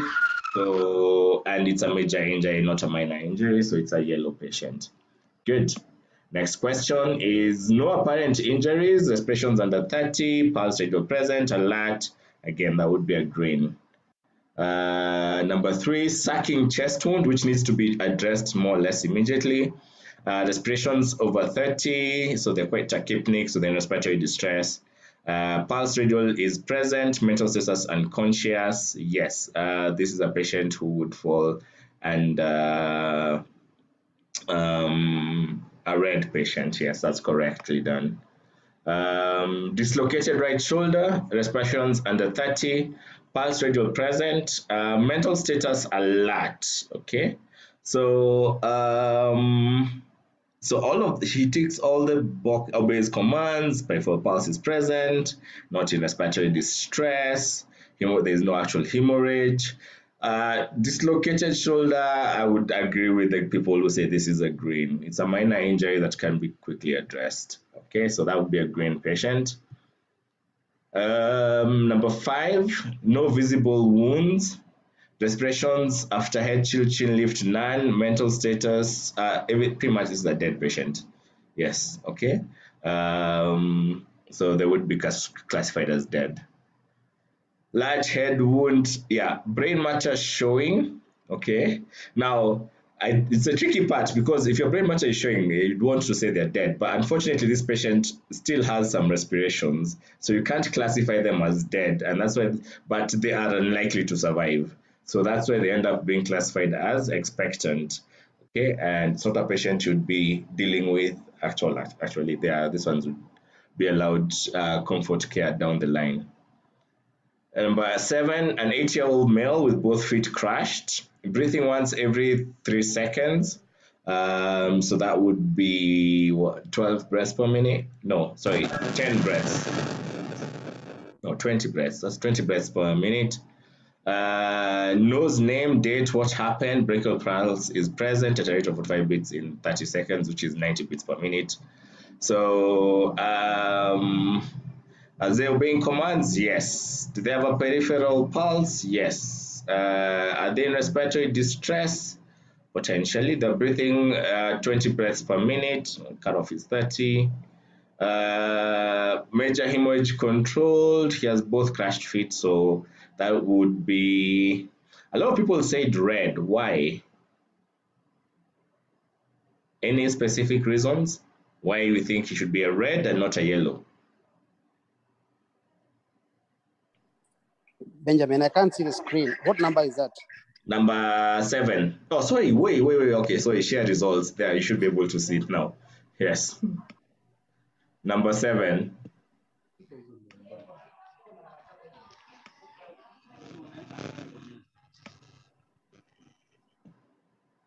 Red versus yellow. Let's see, there's a chart. Oh, yeah, sorry. Yeah, share the screen. Apologies for that.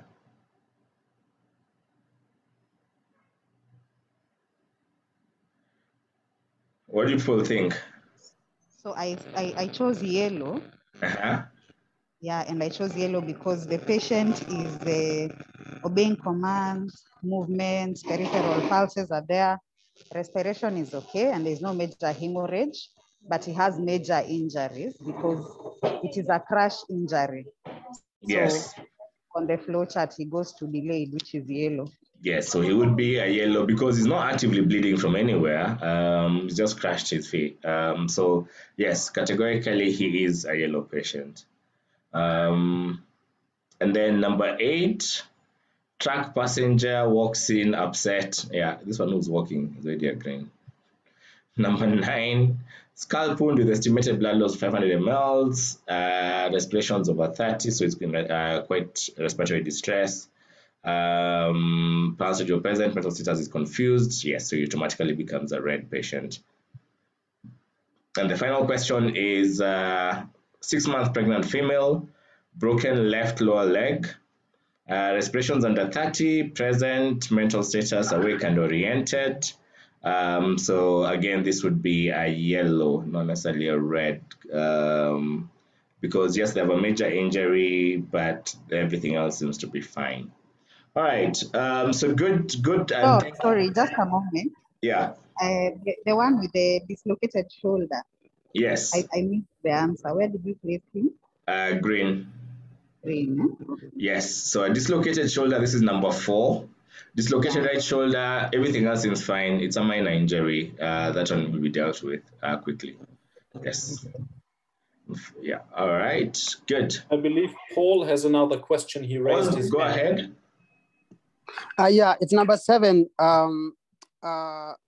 The reason for, because I chose red myself. Yes, go ahead. The reason is with the crushed feet. Out of my experience, one patient I had with crushed foot.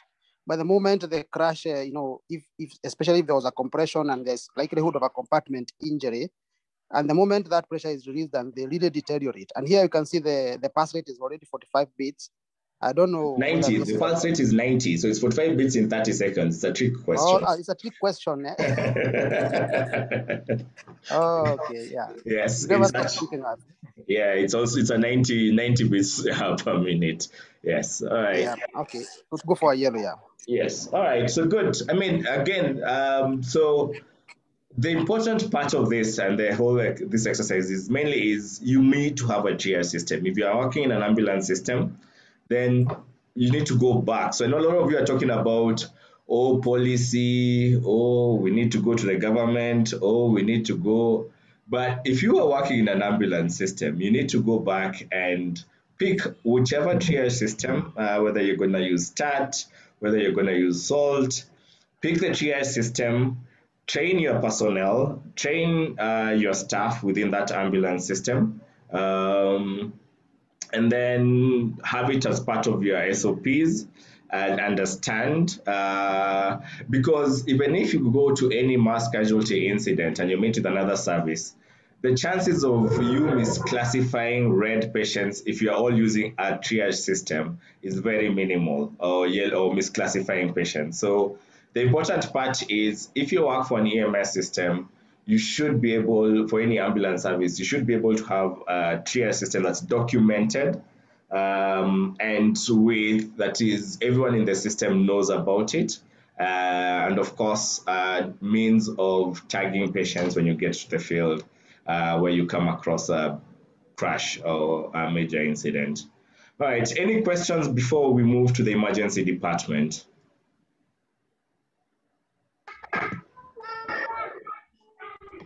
Andrew washa mchezo. All right. Okay. Oops, sorry. All right. So I'll just quickly discuss ED management and go through some. So for the ED, it's not mass casualty management. What I'll be presenting on is mainly everyday triage of patients, and we'll see why it's important that we have to triage patients in the emergency department. So share sound, optimize for video. All right.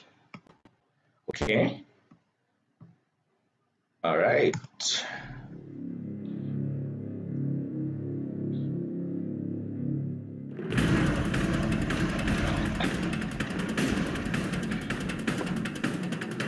Water.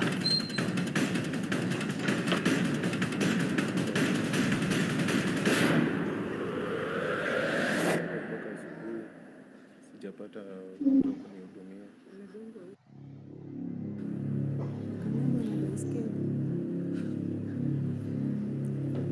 Madam, madam, ameingia kutoa.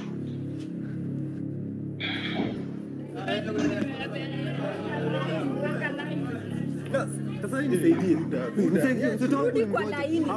Nimesema urudi kwa Nisaidie tu laini. sasa tafadhali. Kama utaweza enda private, Lakini iko mbali sana. Na watanipisha pesa nyingi. basi rudi kwa laini.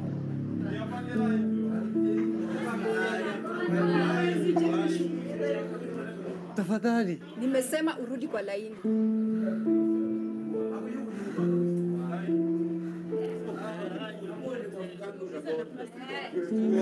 Ungekuwa na haraka, enda private.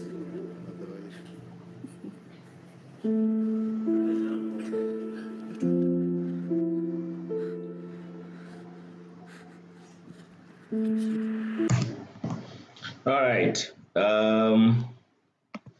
So many healthcare facilities across Kenya don't have a triage system in the emergency department. And we've had many cases. I think what is common that you've had is mgonjwa alikufa kwa laini or alingojea so long before they died.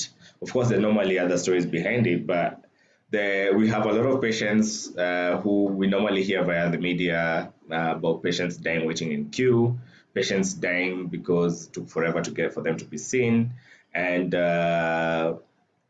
essentially a lot of this is potentially because we actually do not have any proper triage systems in many emergency departments across the country.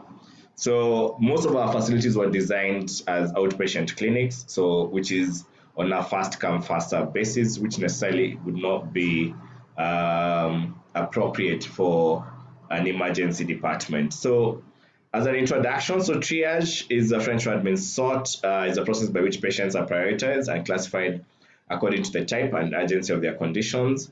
It was first used in World War I to determine treatment priorities. Again, here the priority was to manage those who have minimal injuries so they can go back to the battlefields to fight. So there are a couple of important things about triage, and it essentially ensures that the critically ill or injured patients receive medical attention before the less ill or injured patients. It establishes acuity based on set guidelines. So that's the other thing is this have to be documented. So you can't say we have a triage system. So you ask, okay, so show us your system. And no one actually knows the system. So it has to be a documented set of guidelines that help with the triage. It helps to inform the resources required, okay, so the type of treatment room required. So a patient who is crashing potentially needs to enter into the resuscitation room. A patient who has minor problems can then sit and wait and be in the waiting room and wait, first come, first served. So also, but some of the benefits of triage also helps to make sure that you're not crowding your department with patients who can actually wait in the waiting area to be seen by the clinicians. So it ensures smooth flow of patients and removes the chaos that is many an emergency department where everyone is there and no one knows exactly what's going on. It alleviates the anxieties of patients that the caregiver knows they're in the system. So when a patient comes in, people people come to the emergency department to see a healthcare provider, not to wait in line. So the moment someone is triaged, at least they are comfortable knowing someone knows they are there.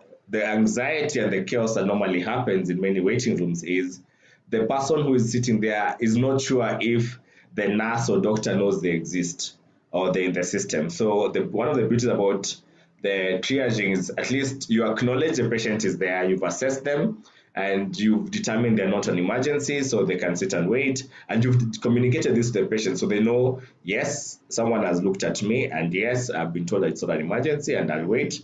But they have that comfort of knowing someone already looked at them. Okay, and of course, identifies the assessment frequency. So where a patient, as I said, triage is a dynamic process. So a patient who initially is red would require more close monitoring, or yellow, versus a patient who is green, who the monitoring may be less frequent. Okay, improves lines of communication. So if someone comes and says, I have a red patient, then we all know what the patient they're talking about. If someone says, I have a patient who is triage green, then we all know what they're talking about. But if someone calls and says, I have a patient with a cut on the head, then they're breathing. So we're not really sure, are they red, are they green, or we have to do the triage in our heads. So the beauty about triage is then it's easy to communicate even to the patients and explain to the patients that if you're a red patient, you'll be treated fast. If you're a green patient, you'll have to wait. And also helps in monitoring your wait times. So ideally, red patients need to be seen immediately, yellow patients potentially within half an hour or less, and then your green patients, ideally you want to see them sometimes within an hour or so. It depends on how much resources you have.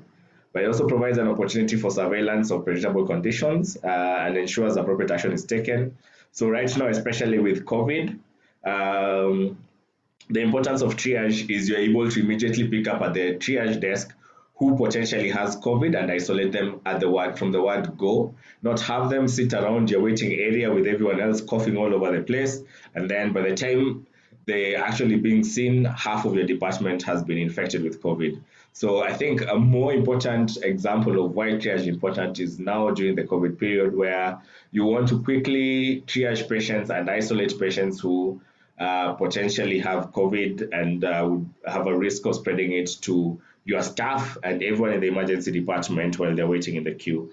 Similarly, we had the same when there was TB and even now with these other conditions that show up. So fundamentals of triage, and this is again across board. So whether it's a mass casual situation or daily ED triage, there are few fundamentals that are basic. So it's always not a fast come, fast serve principle. Patient's acuity is assessed and categorized patient is assessed and categorized using a set criteria. And then there are set timelines for patient assessment based on acuity. So if a patient is triaged as red, then they need to be managed as an emergency. If the patient is triaged as green, then they need to be managed in a separate way. So treatment is initiated in a timely manner for the seriously injured patients, which is why it's the whole process of doing triage is to ensure patients are getting care in a timely manner based on how sick or injured they are. And of course, as again I mentioned, it's a dynamic process where even if you've been triaged red, does not mean you'll stay red until the end of your stay in the hospital. You could easily be red and intervention is done and now you become green, or you could be green, but then you deteriorate, then you become red. Okay. From an ED perspective, the requirements for you to set up triage is you need a trained triage nurse with a set of documented, printed out triage guidelines. Of course, a private room to ensure confidentiality of the patient, a desk, 2 chairs, one for yours, one for the patient. You can have one for a relative because there's always a relative around sometimes. And then a monitor to take your basic vital signs, blood pressure, pulse rate, oxygen saturations, temperature, things like a blood sugar should be available to triage for some patients, and the additional tests which we'll be discussing that should be done from the triage desk. And then of course, patient's record chart to document. So the components of triage, essentially your patients should be identified, 2 names, date of birth, and there should be a registration number as per your hospital number. You need to get a sample history at triage, so signs and symptoms, allergies, medications, current medication patient is on, past medical history, pregnancy history, last meal, then what actually brought the patient to the hospital. Vital signs to be taken. It is blood pressure, pulse rate, SpO2, temperature, um, so temperature, sugar if a patient is required, especially a diabetic hypertensive patients, and again pain score. Okay, so pain score is part of triage. Okay, how much pain is the patient in, because then if they're in severe pain, that needs to be intervened immediately. And then once you've done your vital signs, you've taken the history, then you assign a triage level, and we'll go through one triage system. As Florian mentioned, there even at an ED perspective, there are multiple triage systems. You just need to pick one, know it, have it printed out, have it clear to all your staff, and also communicate to the patients so that everyone knows what system you're using. Okay, and then at triage also you should be able to give appropriate health education and then document on the patient record chart your triage findings. So then this is as a means of communication to the doctor or clinician who's gonna see the patient. So this is just a sample of a triage documentation. As you can see, there's a file number, there's a date, arrival time, patient's name, age, gender, then how did they come in, were they walking, stretcher, wheelchair carried, triage level, is it a resuscitation? This is after you've done all your assessments. So are there resuscitation? Red, emergent would be yellow, urgent is, emergent would be orange, urgent would be yellow, less urgent would be green, non-emergent would be blue. Okay, that's just one of the systems we use. It can be either a 5-level triage or a 3-level triage. So a 3-level triage, essentially you have resuscitation as and emergent as one, then you have an urgent category, and then less urgent and non-emergent categories as the same category. That's just like a basic oversight of how this works. All right, and then vital signs, which you're picking up at triage: BP, pulse rate, respirate, temperature, level of consciousness. That's the AVPU scale, sugar, if appropriate for this particular patient, and then a pain score if pain is one of the characteristics they bring in the patient. Then you can see you put in your details for your sample history as picked up, and of course the triage name and signature then is put in. So I'll quickly go through CITA's triage, that's a Canadian triage and acuity score, emergency department triage and acuity score scale, but again, this is just one example of a triage system. There are multiple, and there's a lot of science and discussions, and I didn't say there's one better than the other. The most important part is what we'll go through is what are the categories and how do patients end up in these categories. I think those are the most important, and each of the triage systems has this information which then should be appropriately taught to your staff, practiced by your staff, and of course then documented. So the Canadian Triage and Acuity Scale is a criteria that was developed in Canada for the emergency department and later rolled out for pre-hospital care due to its success and efficiency. So as you can see, it's a 5-level triage, red, orange, yellow, green, blue, okay? It's a tool that categorizes patients according to the type and severity of presenting symptoms. Just need to mute someone, there we go. Yes, and so if you're using CITAS, as you can see, so these are some of the things, whichever triage system you use, you must have. So what are the different levels? This one has levels or categories. So resuscitation, emergent, urgent, less urgent, not urgent. And then to be seen immediately, to be seen within 15 minutes, to be seen within 30 minutes, to be seen within an hour, to be seen within 2 hours. So this kind of information is what has to be clearly stated as part of your triage system, and more importantly also communicated to your patients. Because if someone comes in and is, of course, should be triaged immediately they arrive, or at least within 5 to 15 minutes. If they are green, they should be told they are green, and they'll be told we'll be seeing you within an hour. If you are resuscitation, of course, then you'll be taken immediately. If you're urgent, then you'll be told, yes, you're urgent. Some intervention may start, but we'll see manage within 30 minutes. So that's so good triage program systems in a facility should have these characteristics. What are the different categories? What are the wait times for each of the categories? So again, triage category should be based on individuals' need for care and not affected by the ED workload. So, or financial incentives, organizational systems. This is an important part because in our system, any Mheshimiwa is a triage category red, even if they just coughed for once this morning.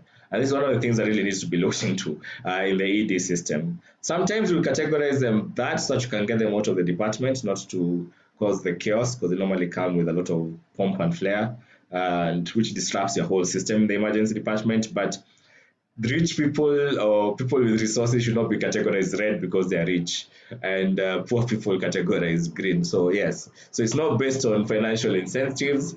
And again, if your workload, it's not based on ED workload. So if you are not busy, everyone is a red. If you are very busy, then everyone gets pushed down to become green. You all wait for 1 hour. So it should not be affected by that. And of course, it should be standardized and should not be varying based on whatever system you're using.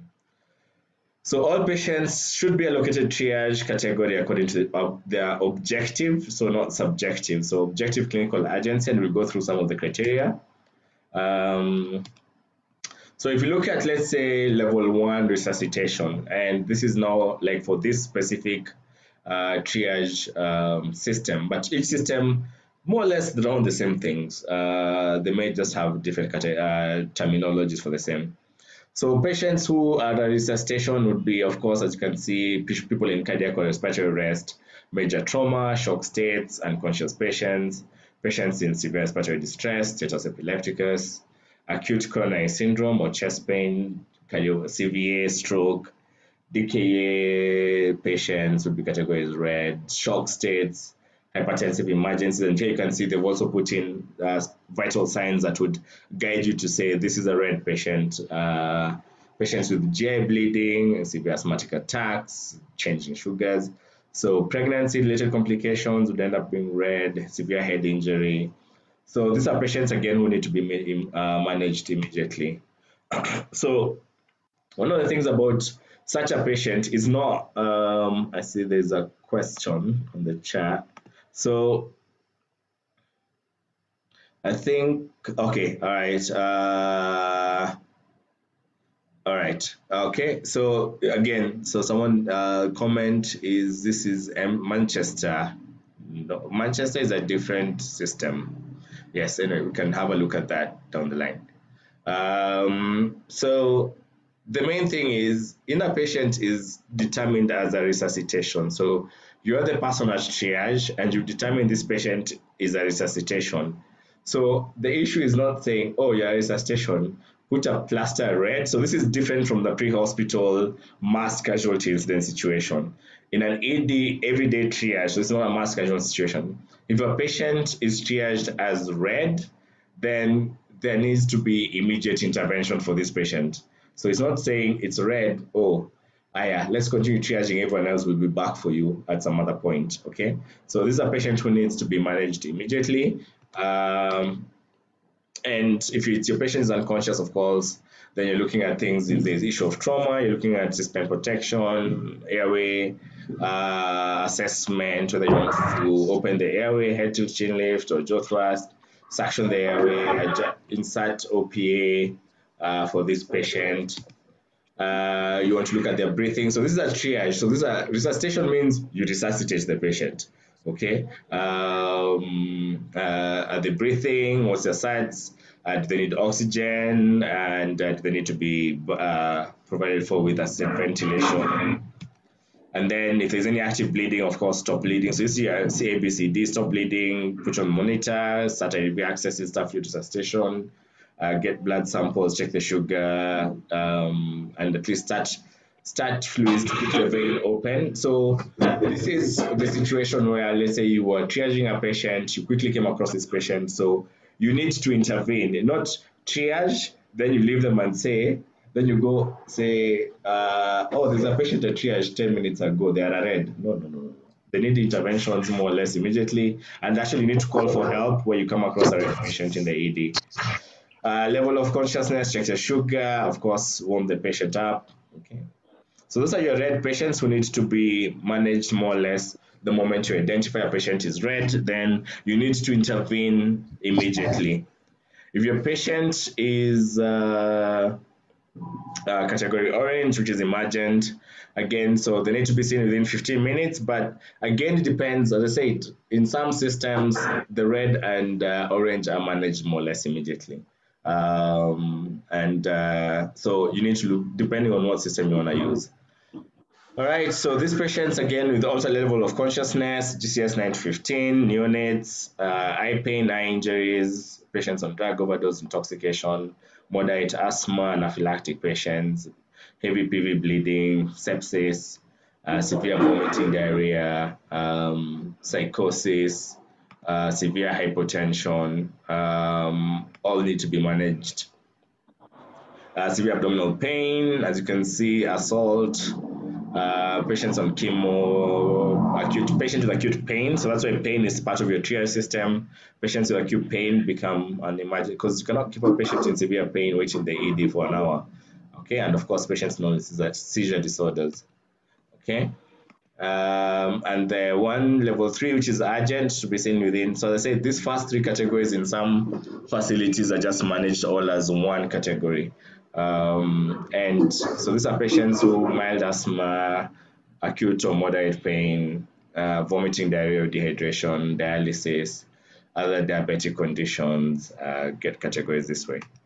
And then these are more or less urgent patients. Patients don't need immediate intervention, minor trauma, moderate headache, mild headache, earache, backache, URTI, vomiting. So in your ED, majority of the patients coming through the emergency department actually, because our system doesn't have separate units, will end up being level 4 or less urgent category.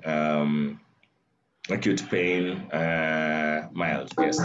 Not urgent, which is pretty much 90% of our emergency department patients, unfortunately. People with sore throat, URTI, abdominal pain without vomiting, diarrhea and vomiting alone without dehydration. So these are patients with mild conditions.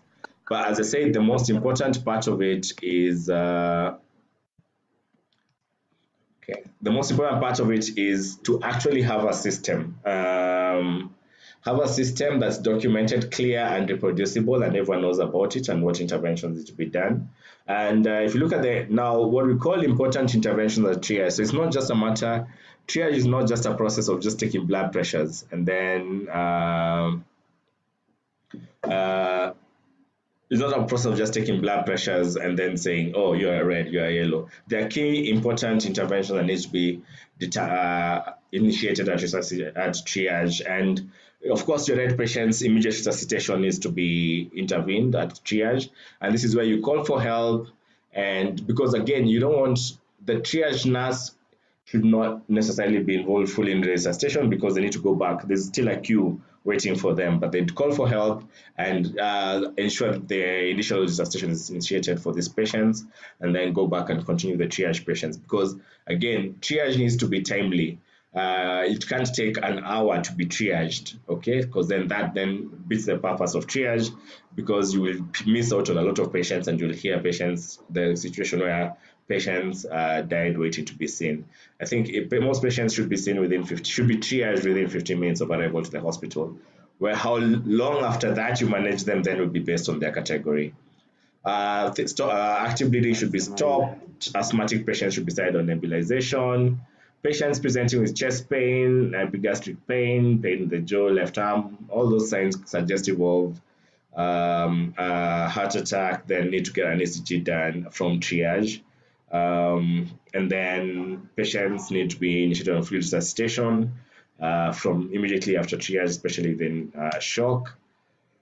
Anaphylactic patients need to be given adrenaline, 0.3 milligrams IM. Adult painkillers and antipyretics should be given from triage because even if someone comes in, let's say with a headache, and there's nothing else, then giving them 2 Panadols will make them more comfortable waiting to see the doctor from that perspective. Of course, anticonvulsants will be full part of resuscitation in your red patients. Any female of childbearing age with symptomatology, abdominal pain, should get a PDT done at triage again to determine what's going on, because pregnant abdominal pain with a PDT positive, then you're quickly moving to becoming more of a yellow red patient. But a negative PDT and abdominal pain could be something else. Okay, of course, fracture and dislocation immobilization should be done from triage. This is always something we insist, which is a common practice in Kenya, is do not give antihypertensives for high BPs in the ED, and by all means don't perform gastric lavage for ingestions at triage. Yes. All right. So that's just a quick oversight of triage, and we'll get a chance to practice triaging some patients, same way we did the pre-hospital. But at this point, what I'd want us to do is take some questions. Any questions? So maybe, I don't know, there's Gladys, you're commenting about Citus and Manchester. Maybe you can unmute and comment. Any comments, discussions around ED triage?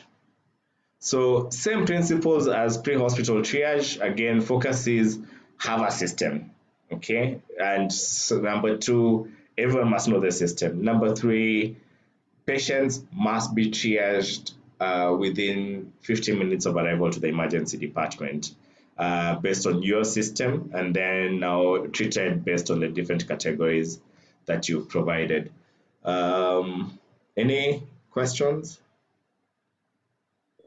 I have a comment. Go ahead, Marion. Yes. Yeah, and I think what I am feeling as we go through this discussion is how hard it is to apply this in our public hospital setting. Why? Mostly probably because of understaffing, staffing resources, other resources. In terms of, you find like there are 30 to 50 patients, and 15 of them or 20 of them are in that below 30 minutes category, one of the red or orange or yellow. So by the time they get to be seen by the few clinicians who are available, you find that they delayed time to treatment. Either way, as much as you might have an effective triage system, but it's interesting. It's a good system to implement. Yeah, I was just thinking that as we were going through. A comment. So that's a valid comment, and yes, a lot of people will always complain that yes, there are a lot of sick patients presenting, and you do not have resources. So and it's important that people. The first part of it would be you need to know who is in the department. I think that should be the priority. Triaging patients, then you actually know how many red patients you have, how many yellow patient, orange patients, how many red patients yellow patients you have. But again, one of the challenges that we have is, again, if you're going to tell your office administrator that we need additional resources, what evidence do you have? So, and this is where then triage becomes a good advocacy tool to advocate for either more clinicians. So there are a couple of things when you're looking at the ED. So most EDs have a pattern of patient presentation. So the times patients will show up, most of them will show up in the evening, in the morning, then there's no one in the afternoon. Or most of them will show up closer to the afternoon, and morning are less busy. So, and then you need to balance. So the tricky part is you need to balance your staffing and your patient flows. Unfortunately, if you're not using real data to study this, then you'll always find that challenge where your staff flows and your patient flows are not in sync. And that's where you'll end up in a situation potentially you have more patients than staff, or sometimes you have more staff than patients. But a lot of this is, the important part is the data. So data on your patient flow process, data on your triage categories also, because if you periodically are coming across where most of your patients are red and yellow, then you may need to look at a system where you have a separate process for your green patients. And I know I've worked in systems where the emergency department only dealt with your red, yellow, your red, orange, yellow patients using those categorizations, and your green and blue patients were dealt with in an outpatient kind of setting. So it's a balance. So all of this comes from developing a system and having the information to advocate for additional resources. I see a hand is up. Any comment on that, Marion, before I ask to come in? No, I fully agree with the reporting part and having data as being very important. I will implement that in my machinani. Yes. Because if you can actually go to your administrator and say, look, we are on our best capacity, we have 4 doctors working between 8 and 12. Between 8 and 12, we've received 30 red patients. How are we supposed to manage this situation? So, but you see, discussion can only happen when you have the data. Yes. All right, Trufosa? Actually, I think you've said most of what I wanted to say. Maybe just to emphasize that triage is also important for deciding how you will distribute the available human resources. So if you have not done triage and you have 50 patients in the waiting room, as you said, and they mostly all will look severe, then it's hard for you to know where to assign maybe your more experienced staff so that they can be able to handle the patients faster and get the queue moving. So that would be one important thing. The other would be also having triaged, then you're able to maybe monitor your the time it takes for a patient to be seen based on the category. And that now you can use as an advocacy tool to advocate for more human resource within the department. Thanks. Yes, thank you, True. Florian, you have a comment?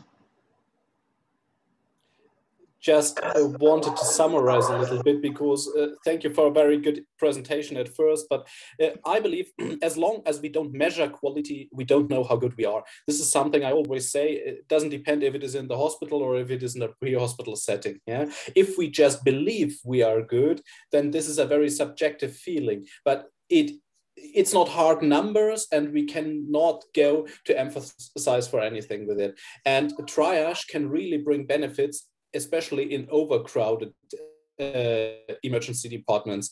We have a quite big emergency department in our hospital, and of course we are doing triage. But if I come, for example, with the rescue helicopter to smaller rural hospitals that perhaps sometimes don't have this, if they once get overcrowded, they never get rid of the crowd because it's getting into chaos. And this is what I was talking about earlier in my session. We need to remove the chaos because this will distract all efforts we make. Yeah? So I believe it is very necessary. And just this week, I was talking to one of our paramedic students in Kenya, and she is on an internship in a public hospital. And we were talking about how is it going in the emergency department? What are they doing? And of course, I was interested into their procedures there. And she was telling me we don't have a big ICU in this hospital, so we are not able to do airway management. And I was like, okay, that's interesting. But what do you do if you get a patient that requires airway management?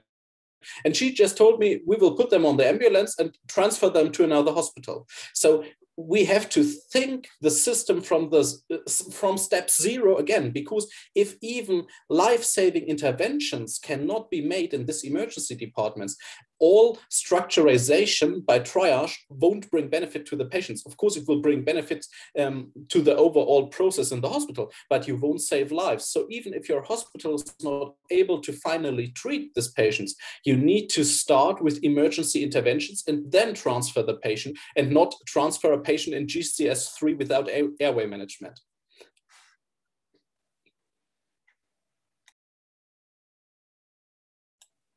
Benjamin, you're mute. You just need to unmute.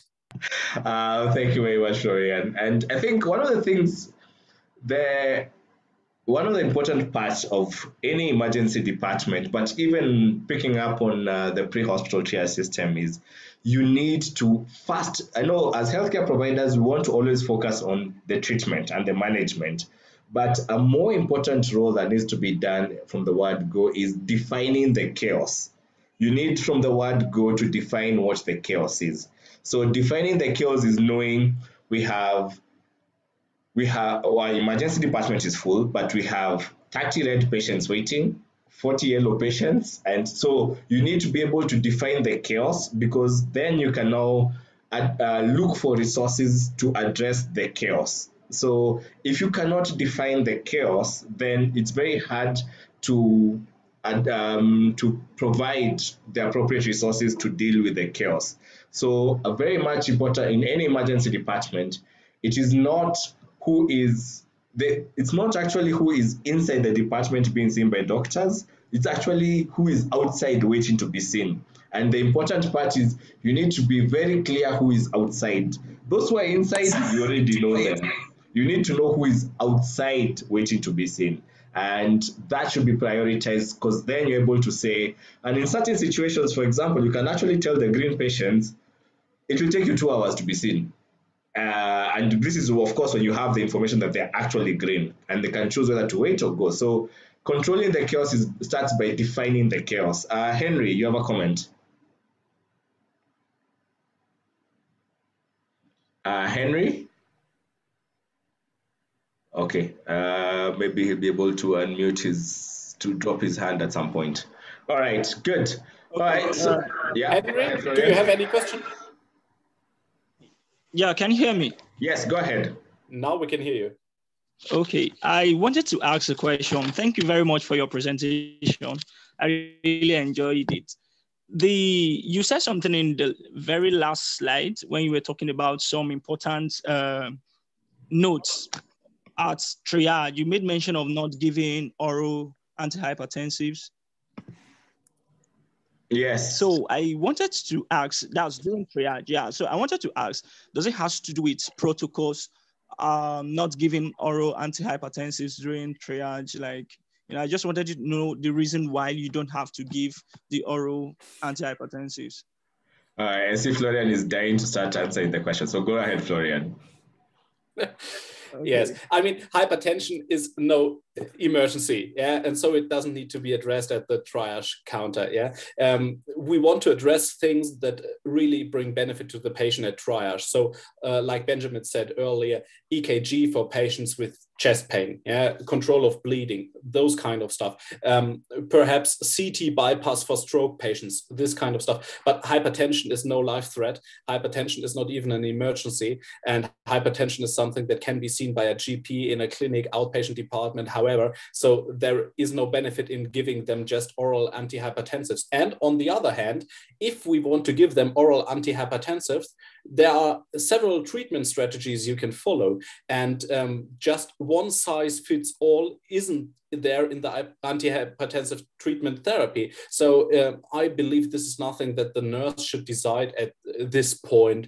This is something that needs to be evaluated. And as I said earlier, hypertension is no emergency. Yes. So just to echo, yes, what Florian is saying, let me put it simply.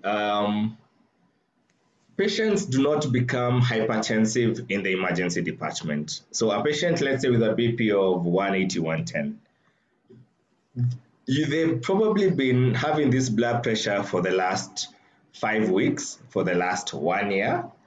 It's you who's picked it up at triage now. So it doesn't necessarily mean, actually, most of the time, that 180, 110 didn't happen now when you check the blood pressure. The patient has been living with it comfortably for the last X amount of time, because we don't know how long they've had this 180, 110.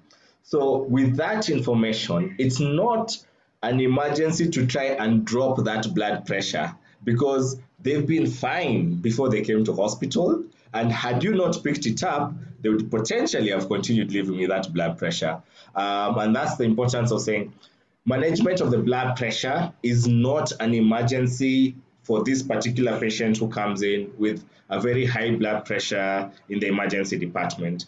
There are a lot of guidelines. I think we're on JNC 8 now on hypertension, and I've put a chart. We have algorithms that you can read off, but if you just look at hypertension management guidelines, you will never find anywhere someone tells you give oral antihypertensive as an emergency. Specifically at triage, where you've just picked up the patient's blood pressure is very high. They are down the line, they're what we call hypertensive emergencies, but that's a different discussion altogether. And I think that we probably will have a topic discussion around the management of hypertension in the emergency department. All right, good. And sorry, Benjamin. Yes, go ahead. Just to add on, yeah? Yes. Normally with the hypertensive emergencies, there are recommendations not to lower the blood pressure too much. So Yes. again, it's a risk to give antihypertensives at triage, because you might find like it's a stroke or cardiovascular emergency where you need to take precautions with how you're lowering the BP. Yes, good, thank you. Yeah, so it's just a matter of reading up on this, so it's never an emergency. Thank you very much. All right, any more questions or comments before we triage some patients sitting in the waiting area? Yes, I agree with Trufosa. You're also more likely to cause harm by giving those antihypertensive. But actually, I think one of the things that I've seen a lot happen is you will give them the antihypertensive, then after that, if they're not appropriately followed up, then they will not continue taking antihypertensive. So their BP will still go up down the line. So never really an emergency. Yes, they need proper follow-up to make sure there's compliance and then so there's a good diagnosis, a good understanding by the patient of the condition, and a good understanding of the interventions that will need to be done to keep the patient safe and healthy down the line of a couple of for the rest of their lives. We All don't right. need any cosmetic treatment in there. Oh yeah. Yes, there's also that. Yes, Trufosa, go ahead. Sorry, I see this hypertension issue seems to have annoyed a lot of people, because I'm seeing in the chat still some questions about it. But maybe you could explain the difference between a hypertensive emergency. I think that maybe where. Okay, it's very possible. Let me just open up our algorithms. I'll share this on the screen just now. Let's share screen there. All right, so you can download this from our website. I'll put the link on the side there. I'm just looking for hypertension here. Hypertension algorithm. Okay, so what is a hypertensive emergency? So essentially, hypertensive emergency is a condition where you have extremely high blood pressure, again, usually above 180, 110, especially for BP. And patient has features of what we'd call end organ damage. Okay, so end organ damage. And this would be, so there are two main categories. It's either neurological or cardiovascular. So patients who are having a stroke and or patients who are hypertensive encephalopathy will normally present with confusion. That's the most common. Patients who have a severe headache or bleeds, subarachnoid hemorrhage, intracranial hemorrhage. So these are patients from a neurological perspective are having a hypertensive emergency. And then from a cardiovascular perspective, patients in acute heart failure, patients in with acute pulmonary edema, patients in heart failure, patients having a heart attack, left ventricular dysfunction, patients having aortic dissection. Then from a cardiovascular perspective, they're said to be having an emergency. And then other categories would be patients with acute renal failure, insufficiency, patients with retinopathy, and I think it's more grade 4. Pre-eclampsia patients, of course, would be a hypertensive emergency, and even them, the BP is not that high. And then micropathic, angiopathic, hemolytic anemia. Now, in terms of the management of hypertensive emergencies, again, the priority, number one, hypertensive emergencies are not managed by oral antihypertensives. Let's just start from there, okay? Why? Because you need to lower the BPs in a controlled manner, and once someone swallows a pill, it's very hard to control how much effect that pill will have over time. So the hypertensive emergencies are managed by intravenous antihypertensives, of course, if they are available. But in certain settings, you may just have to work with what you have. But yes, most of the times it's IV medication. And then normally they're dropped. There's also, you don't want to drop them to a normal. You want to drop them, as you can see, the different categories for different conditions. And you can see, for example, for stroke patients, you only want to drop it below 180, 110 for you to allow you to thrombolize the patient. For in certain conditions, encephalopathy, you want to 20-25% drop. So it's very titrated because, again, you don't want to worsen the condition by dropping the blood pressure too much. So I don't want to dwell. There's a lot of info, again, that you can access around management of hypertensive emergencies. And so out of the categories that we have discussed, then the rest is not a hypertension. It's not an emergency. Patient has hypertension, full stop, not a hypertensive emergency. All right, good. So any other questions? Let me see if I can get the triage chat. Sorry, this is too small. So we're gonna triage some patients, and let me see if I can. I'll project the triage chat that you can use, and then from there, let's just see sitters. I think Williams has a question, so perhaps we can just let him ask this one. Yes. Williams, you can unmute and ask your question.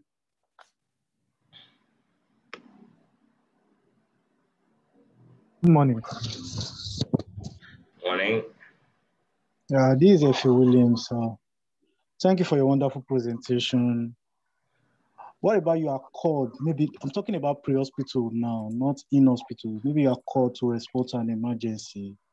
On getting to the scene or it's a medical emergency, when you got there and you found out that this patient is hypertensive, and when you check the blood pressure was about 200 over 130 or 110. And the distance is very far.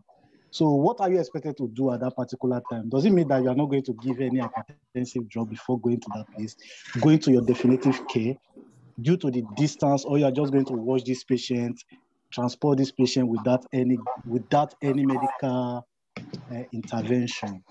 So I just want to know, or we are going to abolish the oral hypertensive, or we should give IV antihypertensive. So I just want to know, I just want to be clarified about that, sir. Thank you. Go ahead, Florian. It's pre-hospital. Okay, so it of course depends on your local protocols. If you have local protocols or SOPs or whatever in place that allow you to drop the blood pressure in the pre-hospital setting, then you can consider. I don't say you have to do it, you can consider it. Because again, it's the same as Benjamin mentioned before. If there is no sign of end organ damage or failure, there is no indication to drop the blood pressure in the emergency setting. And this also is what results from the algorithms Benjamin just showed. You always need to ask yourself the question, does the patient have any problems from this hypertension right now? So if the patient is complaining about severe headache, about nausea, perhaps vomiting, then it could be caused by the hypertension. You will need to ask about the patient's history. You need to do sampler, and you need to check out what is the history of the patient, what problems is he suffering, does he have usual hypertensions, does he already have a continuous medication he perhaps only didn't take. And if you answered all these questions, then you can decide whether it's necessary or if it's beneficial to drop the blood pressure. I can say from our system here, I know many colleagues as well, paramedics, as also physicians that do what I always call cosmetic therapy. So they will just lower the blood pressure because it looks nicer if it is 160 and not 195. But is there a benefit for the patients? If we look into research, there isn't. We won't find benefit for patients that don't have end organ failure. And the problem is, as we mentioned before, especially in the pre-hospital setting, it will be difficult to make sure the patient doesn't have any cardiovascular problems. Of course, you can do 12-lead ECG, but you won't be able to do echo. You don't know how is the aortic valve. Are there any problems? How is the heart pumping? And so I wouldn't recommend to lower this blood pressure in a regular setting. All right, thank you very much, Florian. And I think I'll echo your same sentiments. It's rarely do we ever need to drop a blood pressure unless your patient is having an emergency. Most of the time, as Florian said, if it's a patient who skipped their morning doses, we'll just give them, take your own medication and continue their life, and then follow up with your GP wherever you are at. All right, good. Okay, so let's, I'm gonna project. I can only get, let's see, I can only get 3 of the categories on the screen, so we'll use that. All right. Oh, sorry, not that one. New share. Yes. So here are your triage categories. So I'm going to put up the patients, and you can take a stab at triaging these patients. So, okay, so patient 1 is a patient is brought in post-motorcycle accident. He has an obvious deformity on the right lower limb with external rotation. On assessment, he scores A in AVPU, blood pressure is 160/71, heart rate is 162. He's very apprehensive and he's yelling in pain. All right, question 2. 80-year-old lady is brought with a history of sleeping too much, breathing noisily and frothing from the mouth. On assessment, she scores a U on the APU scale, and BP 146/87, heart rate 86, sugar is 1 millimole per liter, saturating at 76%. Patient number 3, adult female, complains of cough and chest pain for 3 days. She says she's feeling a little weak. BP 130/60, heart rate 102, SpO2 96%, temperature 37.9 degrees centigrade. Patient 4, 35-year-old female, complains of left leg pain and swelling for 1 week. On assessment, she is stable. Patient 5, 70-year-old male patient known to be diabetic and hypertensive, presents with complaints of passing a lot of urine, especially at night. He also reports to be feeling very thirsty and is therefore taking a lot of fluids, but still appears dehydrated. Question 6, 27-year-old patient presents with complaints of a sore throat, mild cough for 1 day, BP 114/67, heart rate 86, rest rate 14, saturating at 100%, temperature 36 degrees centigrade. Patient 7, 51-year-old male, presents with complaints of nausea and vomiting for 3 days, BP 150/110, pulse rate 79, saturating at 100%. Patient 8, 36-year-old man, presents with left leg pain and deformity post-fall. On assessment, patient has pain, score 10/10, BP 140/87, heart rate 104. Patient 9, 68-year-old lady, presents with substernal chest pain, shortness of breath. Upon taking vitals, she collapses on the bed. On assessment, she has no pulse. And the last patient has come for a dressing of a cut wound. He sustained 2 days ago. There is no active bleeding noted. All right. You have 10 patients waiting in your waiting area. You quickly need to triage them so that you can manage them in a timely manner. All right, submit your answers, then we'll be able to go through the results.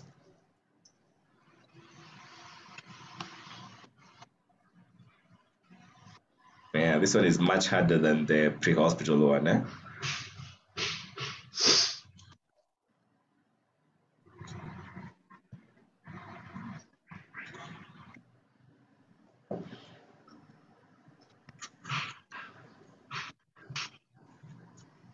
Okay, submit. Okay, good number have already submitted.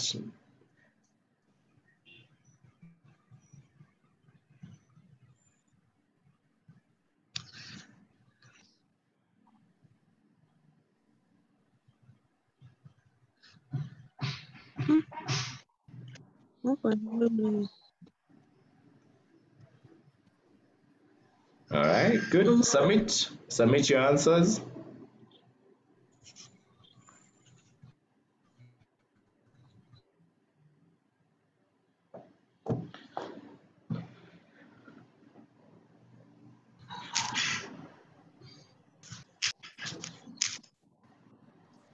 All right, some still have to submit. Still waiting on a few more.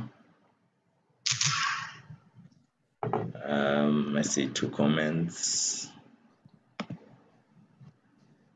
How my screenshots?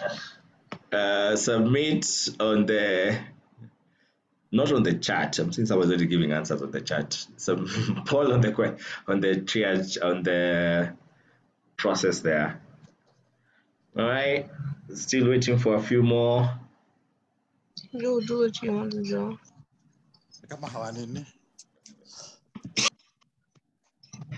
Short and urgent. All right. Okay, still people are still submitting.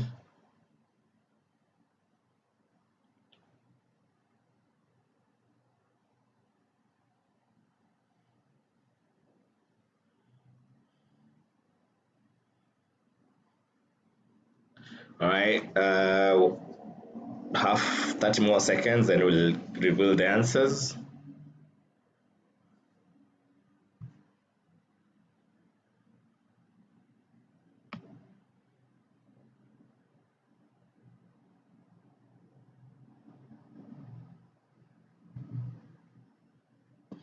All right, so let's look at the answers, share results. So you should be seeing this on your window. So patient is brought in, motorcycle accident. He has obvious deformity on the right lower limb with external rotation. He's alert. BP 160/71, heart rate 126. He's apprehensive and yelling in pain. So orange or yellow, looking at the majority of the answers. So people are torn between orange and yellow. Okay. Anyone wants to comment? Again, feel free to just comment.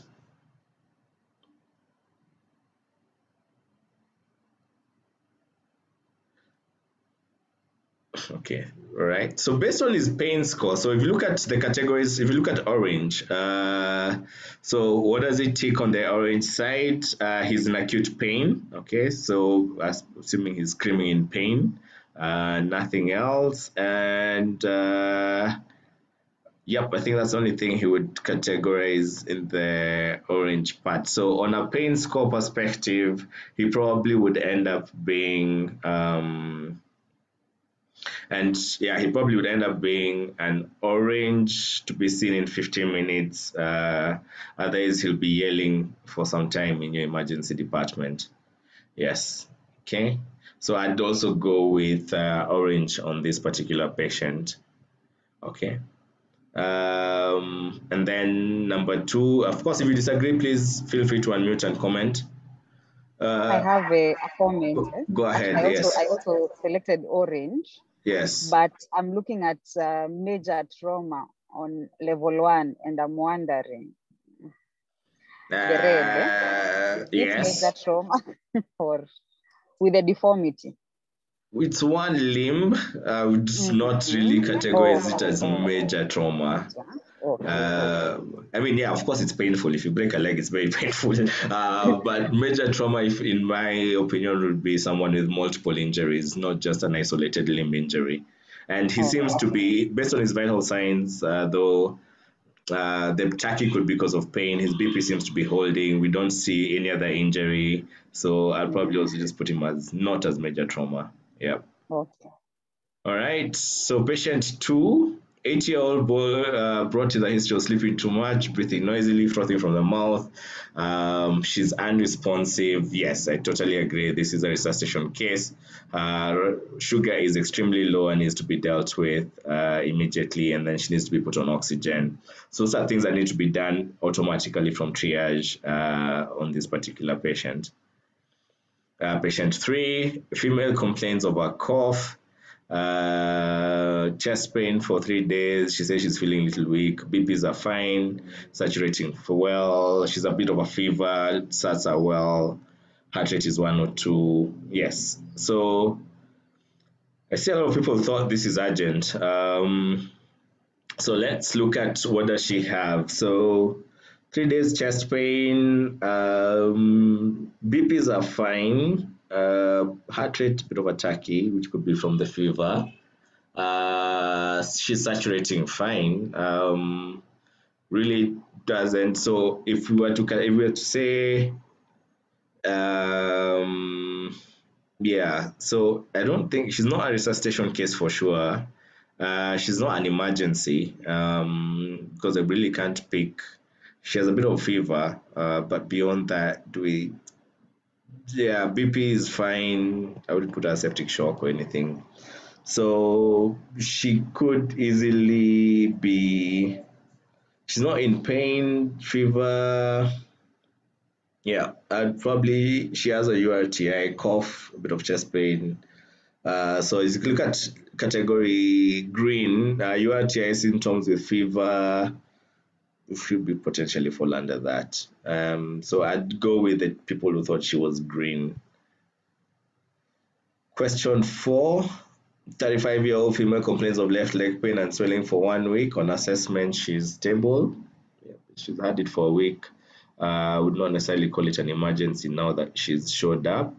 But she's in pain. Okay, so left leg pain, green, minor trauma, back. So it depends on her level of pain. So she could easily be a green on the pain. So it will all be dependent on the pain score. Yes, nothing really prioritizes her as an emergency. So a 70-year-old female patient known to be diabetic hypertensive complains of passing a lot of urine at night, also reports feeling very thirsty and is therefore taking a lot of water but still appears dehydrated. Of course, naturally you'd want a bit more information on this patient, but he is dehydrated. We don't have any vital signs. He's diabetic and hypertensive with dehydration. Orange. So if you're looking at, if it's orange, why orange? Anyone wants to comment?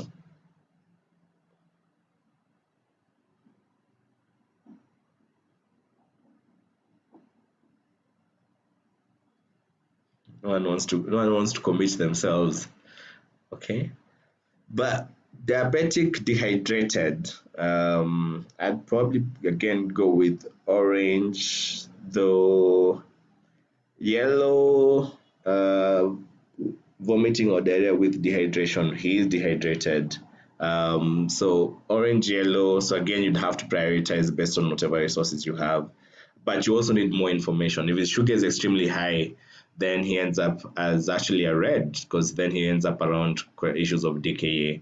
So again, more information will provide you, and that's why it's important to get additional. That's why your sugar, in some instances, even a dipstick urinalysis are part of triage, because then would move this. That will determine where this patient is. Because if it's just dehydration, BPs are fine. That's a different discussion versus a DKA patient. So orange yellow would suffice. 27-year-old patients complain of a sore throat, mild cough one day. Yep, everything is fine. Yeah, not urgent. So I'd go with the blue guys. 51-year-old male patient complains of nausea and vomiting for 3 days. BP is fine, pulse is fine, the rest is fine. There's no dehydration. Vomiting and diarrhea with no signs of dehydration. Yes, could be a green patient. So well done on that one. And then 36-year-old man presents with left leg pain, deformity post-fall. On assessment, he has a pain score of 10/10. BP of that, yes, he's an orange, severe pain, yes. He would not be a resuscitation patient. Once you address his pain, he should be fine. And then 68-year-old patient presenting with substantial chest pain, shortness of breath. I'm impressed. A lot of you definitely picked up. This patient probably is having a heart attack, and that potentially needs to be addressed. And of course, then she collapsed, which is a resuscitation case. And then patients come for dressing, yeah, for sure, blue. Yes, okay, not urgent. All right. Okay, we have 5 minutes. I don't know whether you'll be able. Let's see, we can take 5 minutes to do one more poll, the last one, before we call it a day. So there we go. Same ED, second group of patients. Go ahead, look at the questions and vote. So question 1, adult 75-year-old patient presents with 3-day history of general malaise, headache, fever, slight cough. Appears stable, vital signs just having a fever. Second patient presents with 2-week history of intermittent lower back pain, took some analgesics. Third patient, 26-year-old brought post-fall from a height, scores U in AVPU, deep cut on the head, bilateral periorbital ecchymosis, nose bleeding, BP, respirator rate, SATs of 65. Yeah. Patient 4, 30-year-old man complains of a painful right leg post-fall. There is no obvious deformity and is able to walk. There are lacerations on the knee, shin that isn't bleeding. Vital signs fine. Pain score 4/10. Patient 5, adult male patient with multiple stab wounds to the torso and upper back, brought to the ED, attacked by thugs in his house. He scores A in the upper skull. Clothes are covered in blood. Vital signs BP 110/80, heart rate 95. Interesting. Question 6. Adult male is here for review for his stool culture report after treatment 4 days ago with GE. Vitals are stable. Question 7. 25-year-old lady presents with complaints of persistent nausea and vomiting for 3 days. She's 8 weeks pregnant. On assessment, sick looking, dehydrated, BP 90/50, heart rate 102. Interesting. Question 8. 50-year-old lady complains of abdominal pain and 1 episode of diarrhea after eating at a function. She's worried because she's diabetic. BP, pulse, and everything. Pain score 5. And then question 9. 32-year-old male patient presents to the emergency department with difficulty in breathing, tachypnea, and wheezing. On assessment, he's in obvious distress and using extreme muscles to breathe. Vitals, SAT 64, heart rate 30, more than 30, heart rate 127 beats per minute. And then final patient is a 45-year-old lady who has come for prescription refill of antihypertensive and oral hypoglycemics. BPs are that, respiratory sugars and all that. All right, good.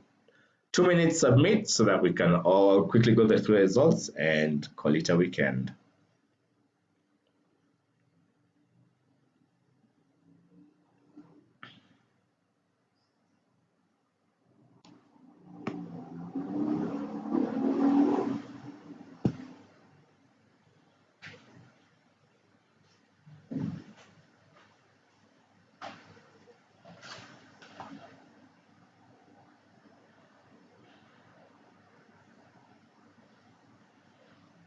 All right, good. Votes are coming in.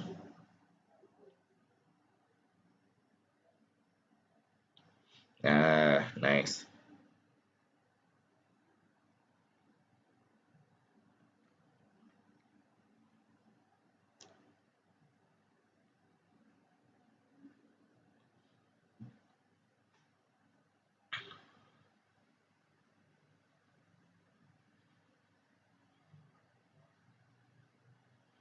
All right, any last submissions before we end this poll?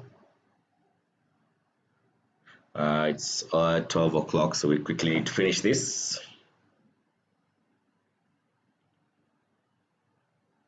All right. I think we have most people have been submitted. You can just submit it to the point you're at now. Then we go through the results.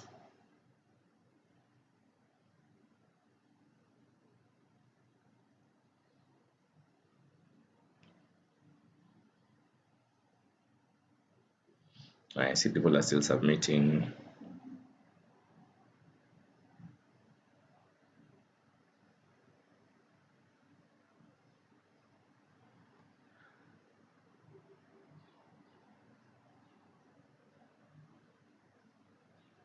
Oh, guys, people are still submitting.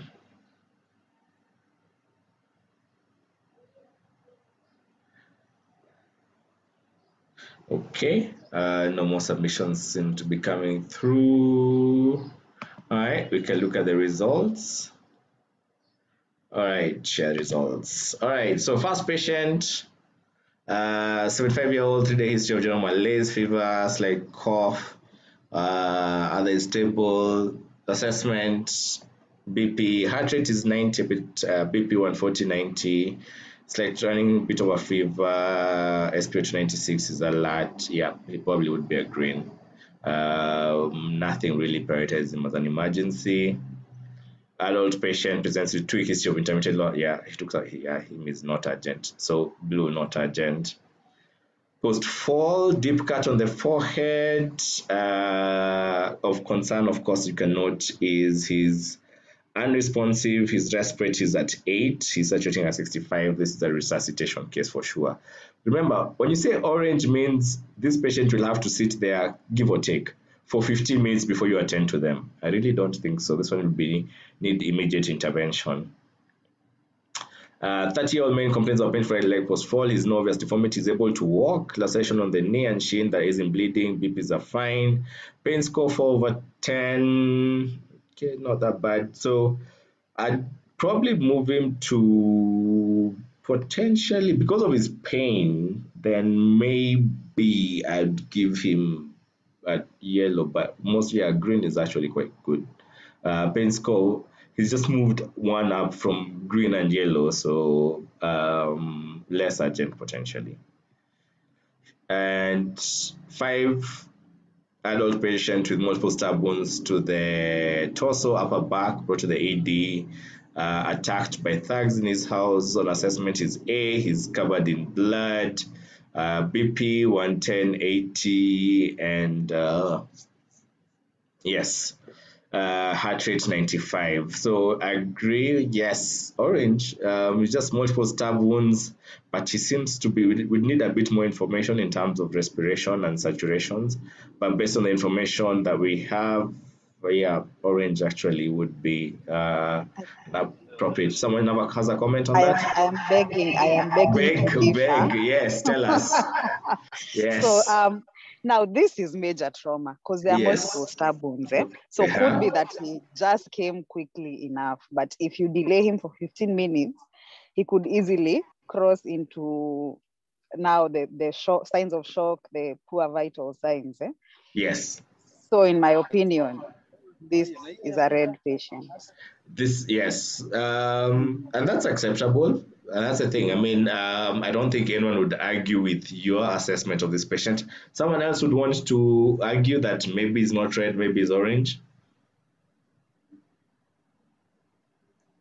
So again, it's the difference. I'd say, for example, if you had 5 other significantly traumatic patients, then this can, yes, move to an orange. But if it's the only patient in your department, then you can't actually have him sit down and wait for 15 minutes. So I agree with you. Yes, it could be a resuscitation. I see there's a comment.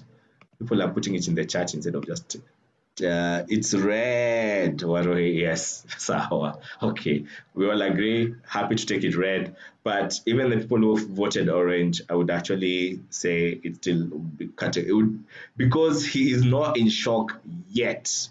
So It's not that you will wait 15 minutes for to be seen, but an orange, he's within red and orange, yes.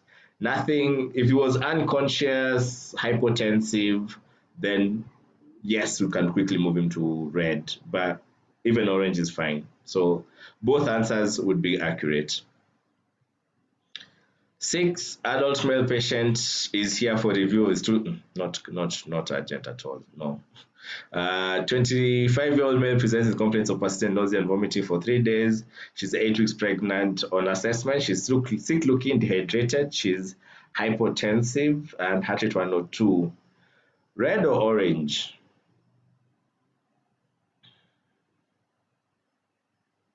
Very red. Why?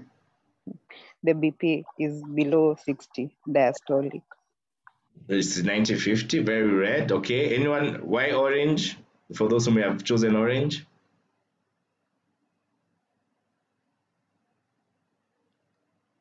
So I'd agree with red. She has a pregnancy-related complication, and this part I'm worried more about an ectopic pregnancy. She is already showing signs of shock. There's a comment, sorry. Ben, I was just saying if 3 days nausea and vomiting could be contributing to, hypovolemia. Yes. So I think yellow. I mean urgent, the orange. Orange. So she is very dehydrated, shock. So again, red, orange, most of the needs to be managed more or less immediately. So yes, if you're looking at orange. The 50, orange, someone else is saying orange. Go ahead, why? If we just follow the criteria, then it's orange. I mean, of course, she's pregnant and of course she should be seen as fast as possible, but she's orange. I mean, there is no immediate life threat, so she doesn't need immediate treatment. Of course, she should be seen as fast as possible, but nobody dies from BP 90 to 50 and a heart rate of 102. This is not a severe shock. And of course, the unborn child can be harmed, but per definition, orange. All right. Okay, good. So she's, if, for example, like I've not seen that she's not complaining of any abdominal pain, but so she's nausea and vomiting. But if this patient, let me ask it differently. If this same patient presented with severe abdominal pain for the last 2 days, and this was her, what category would we give her? No nausea and vomiting, just abdominal pain. Red in that. It should move because you need immediate resuscitation. So from a perspective of, do you need immediate resuscitation? Red. Do you need to be managed emergently? Then orange. So yes. So again, orange, but again, if she's the only patient, then she should be the first one to be managed, of course. Number 8, 50-year-old lady complaining of abdominal pain, 1 episode of diarrhea after eating at a function. She's white, she's diabetic, BP, all that are fine. Again, from a pain score, yeah, she's still 5 out of 10. Moderate pain, so yellow from that. But others, apart from the pain score, she's a green patient. Yes. And then 9, 30-year-old male patient presents the emergency department with difficulty breathing, tachypnea. This one automatically is a resuscitation case because of the significant hypoxia and all the other problems they're having. And the final patient is prescription refill, for sure is not urgent. All right. But again, thank you very much. Remember, triage is dynamic. So not to say that if a patient is triaged green, they can't become a red. If a patient is triaged red, they can't down triage. So it depends on where you are with your patient and at what point. At this point, I'd like to take any final questions. If any people have any questions or comments before I say a big thank you to Florian for really helping out with this presentation around the pre-hospital triage, and thank you all for participating. And remember, we have our talks. If you want We have a whole page on triage, but this is more ED triage. Let me see if I can share that. So if you forward emergencymedicinekenya.org/triage, you should be able to, so it's a whole page on triage on our website, and you should be able to pick up, get all the tools. So there's a whole triage handbook if you want a copy. There's a triage chart for the ED, sample patient triage form if you want one. We have a waiting room poster if you want a waiting room poster for your ED. This is some work we've just started doing. It's in Swahili. We'll get the English one done. And then, of course, if you want to do a quiz on triage, then you can take the quiz and learn how to do some triage. Similarly, please, we have these talks every end of the month, last Saturday of the month. So if you have, join us for the next ones. We normally will advertise on the website and on social media where the next talks are. Quickly trying to get the feedback form for you to quickly fill your feedback form. Put the link on the chat. Let me just put it on the chat now. Yes, so please share your feedback and give us, if you are interested in any other topics that you'd like us to cover, feel free to share along, give us your feedback, tell us what you'd like to hear. And I see there's a comment from Trufosa that highlights the need for experience and training in triage. We should not put unsupervised students in triage as is common practice. I totally agree with Trufosa on that one. The triage should be done by an expert so that they're able to quickly pick up who needs immediate care, who needs to wait. If you put someone who's not experienced, then you risk not actually triaging patients appropriately. So thank you, everyone, and thank you for the nice comments, Frank. And I will leave the link on the chat for you to give us your feedback, and then we will see you last Saturday of next month. And go practice, go implement triage in your EDs, go implement triage in your ambulance services.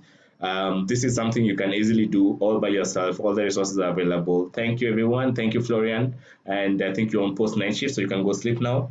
And we'll see you next month. And Nigeria people, thank you very much for joining us also in Kenya. All right, everyone, have a lovely weekend. See you next time. Bye. Thank you very much. Goodbye. All right.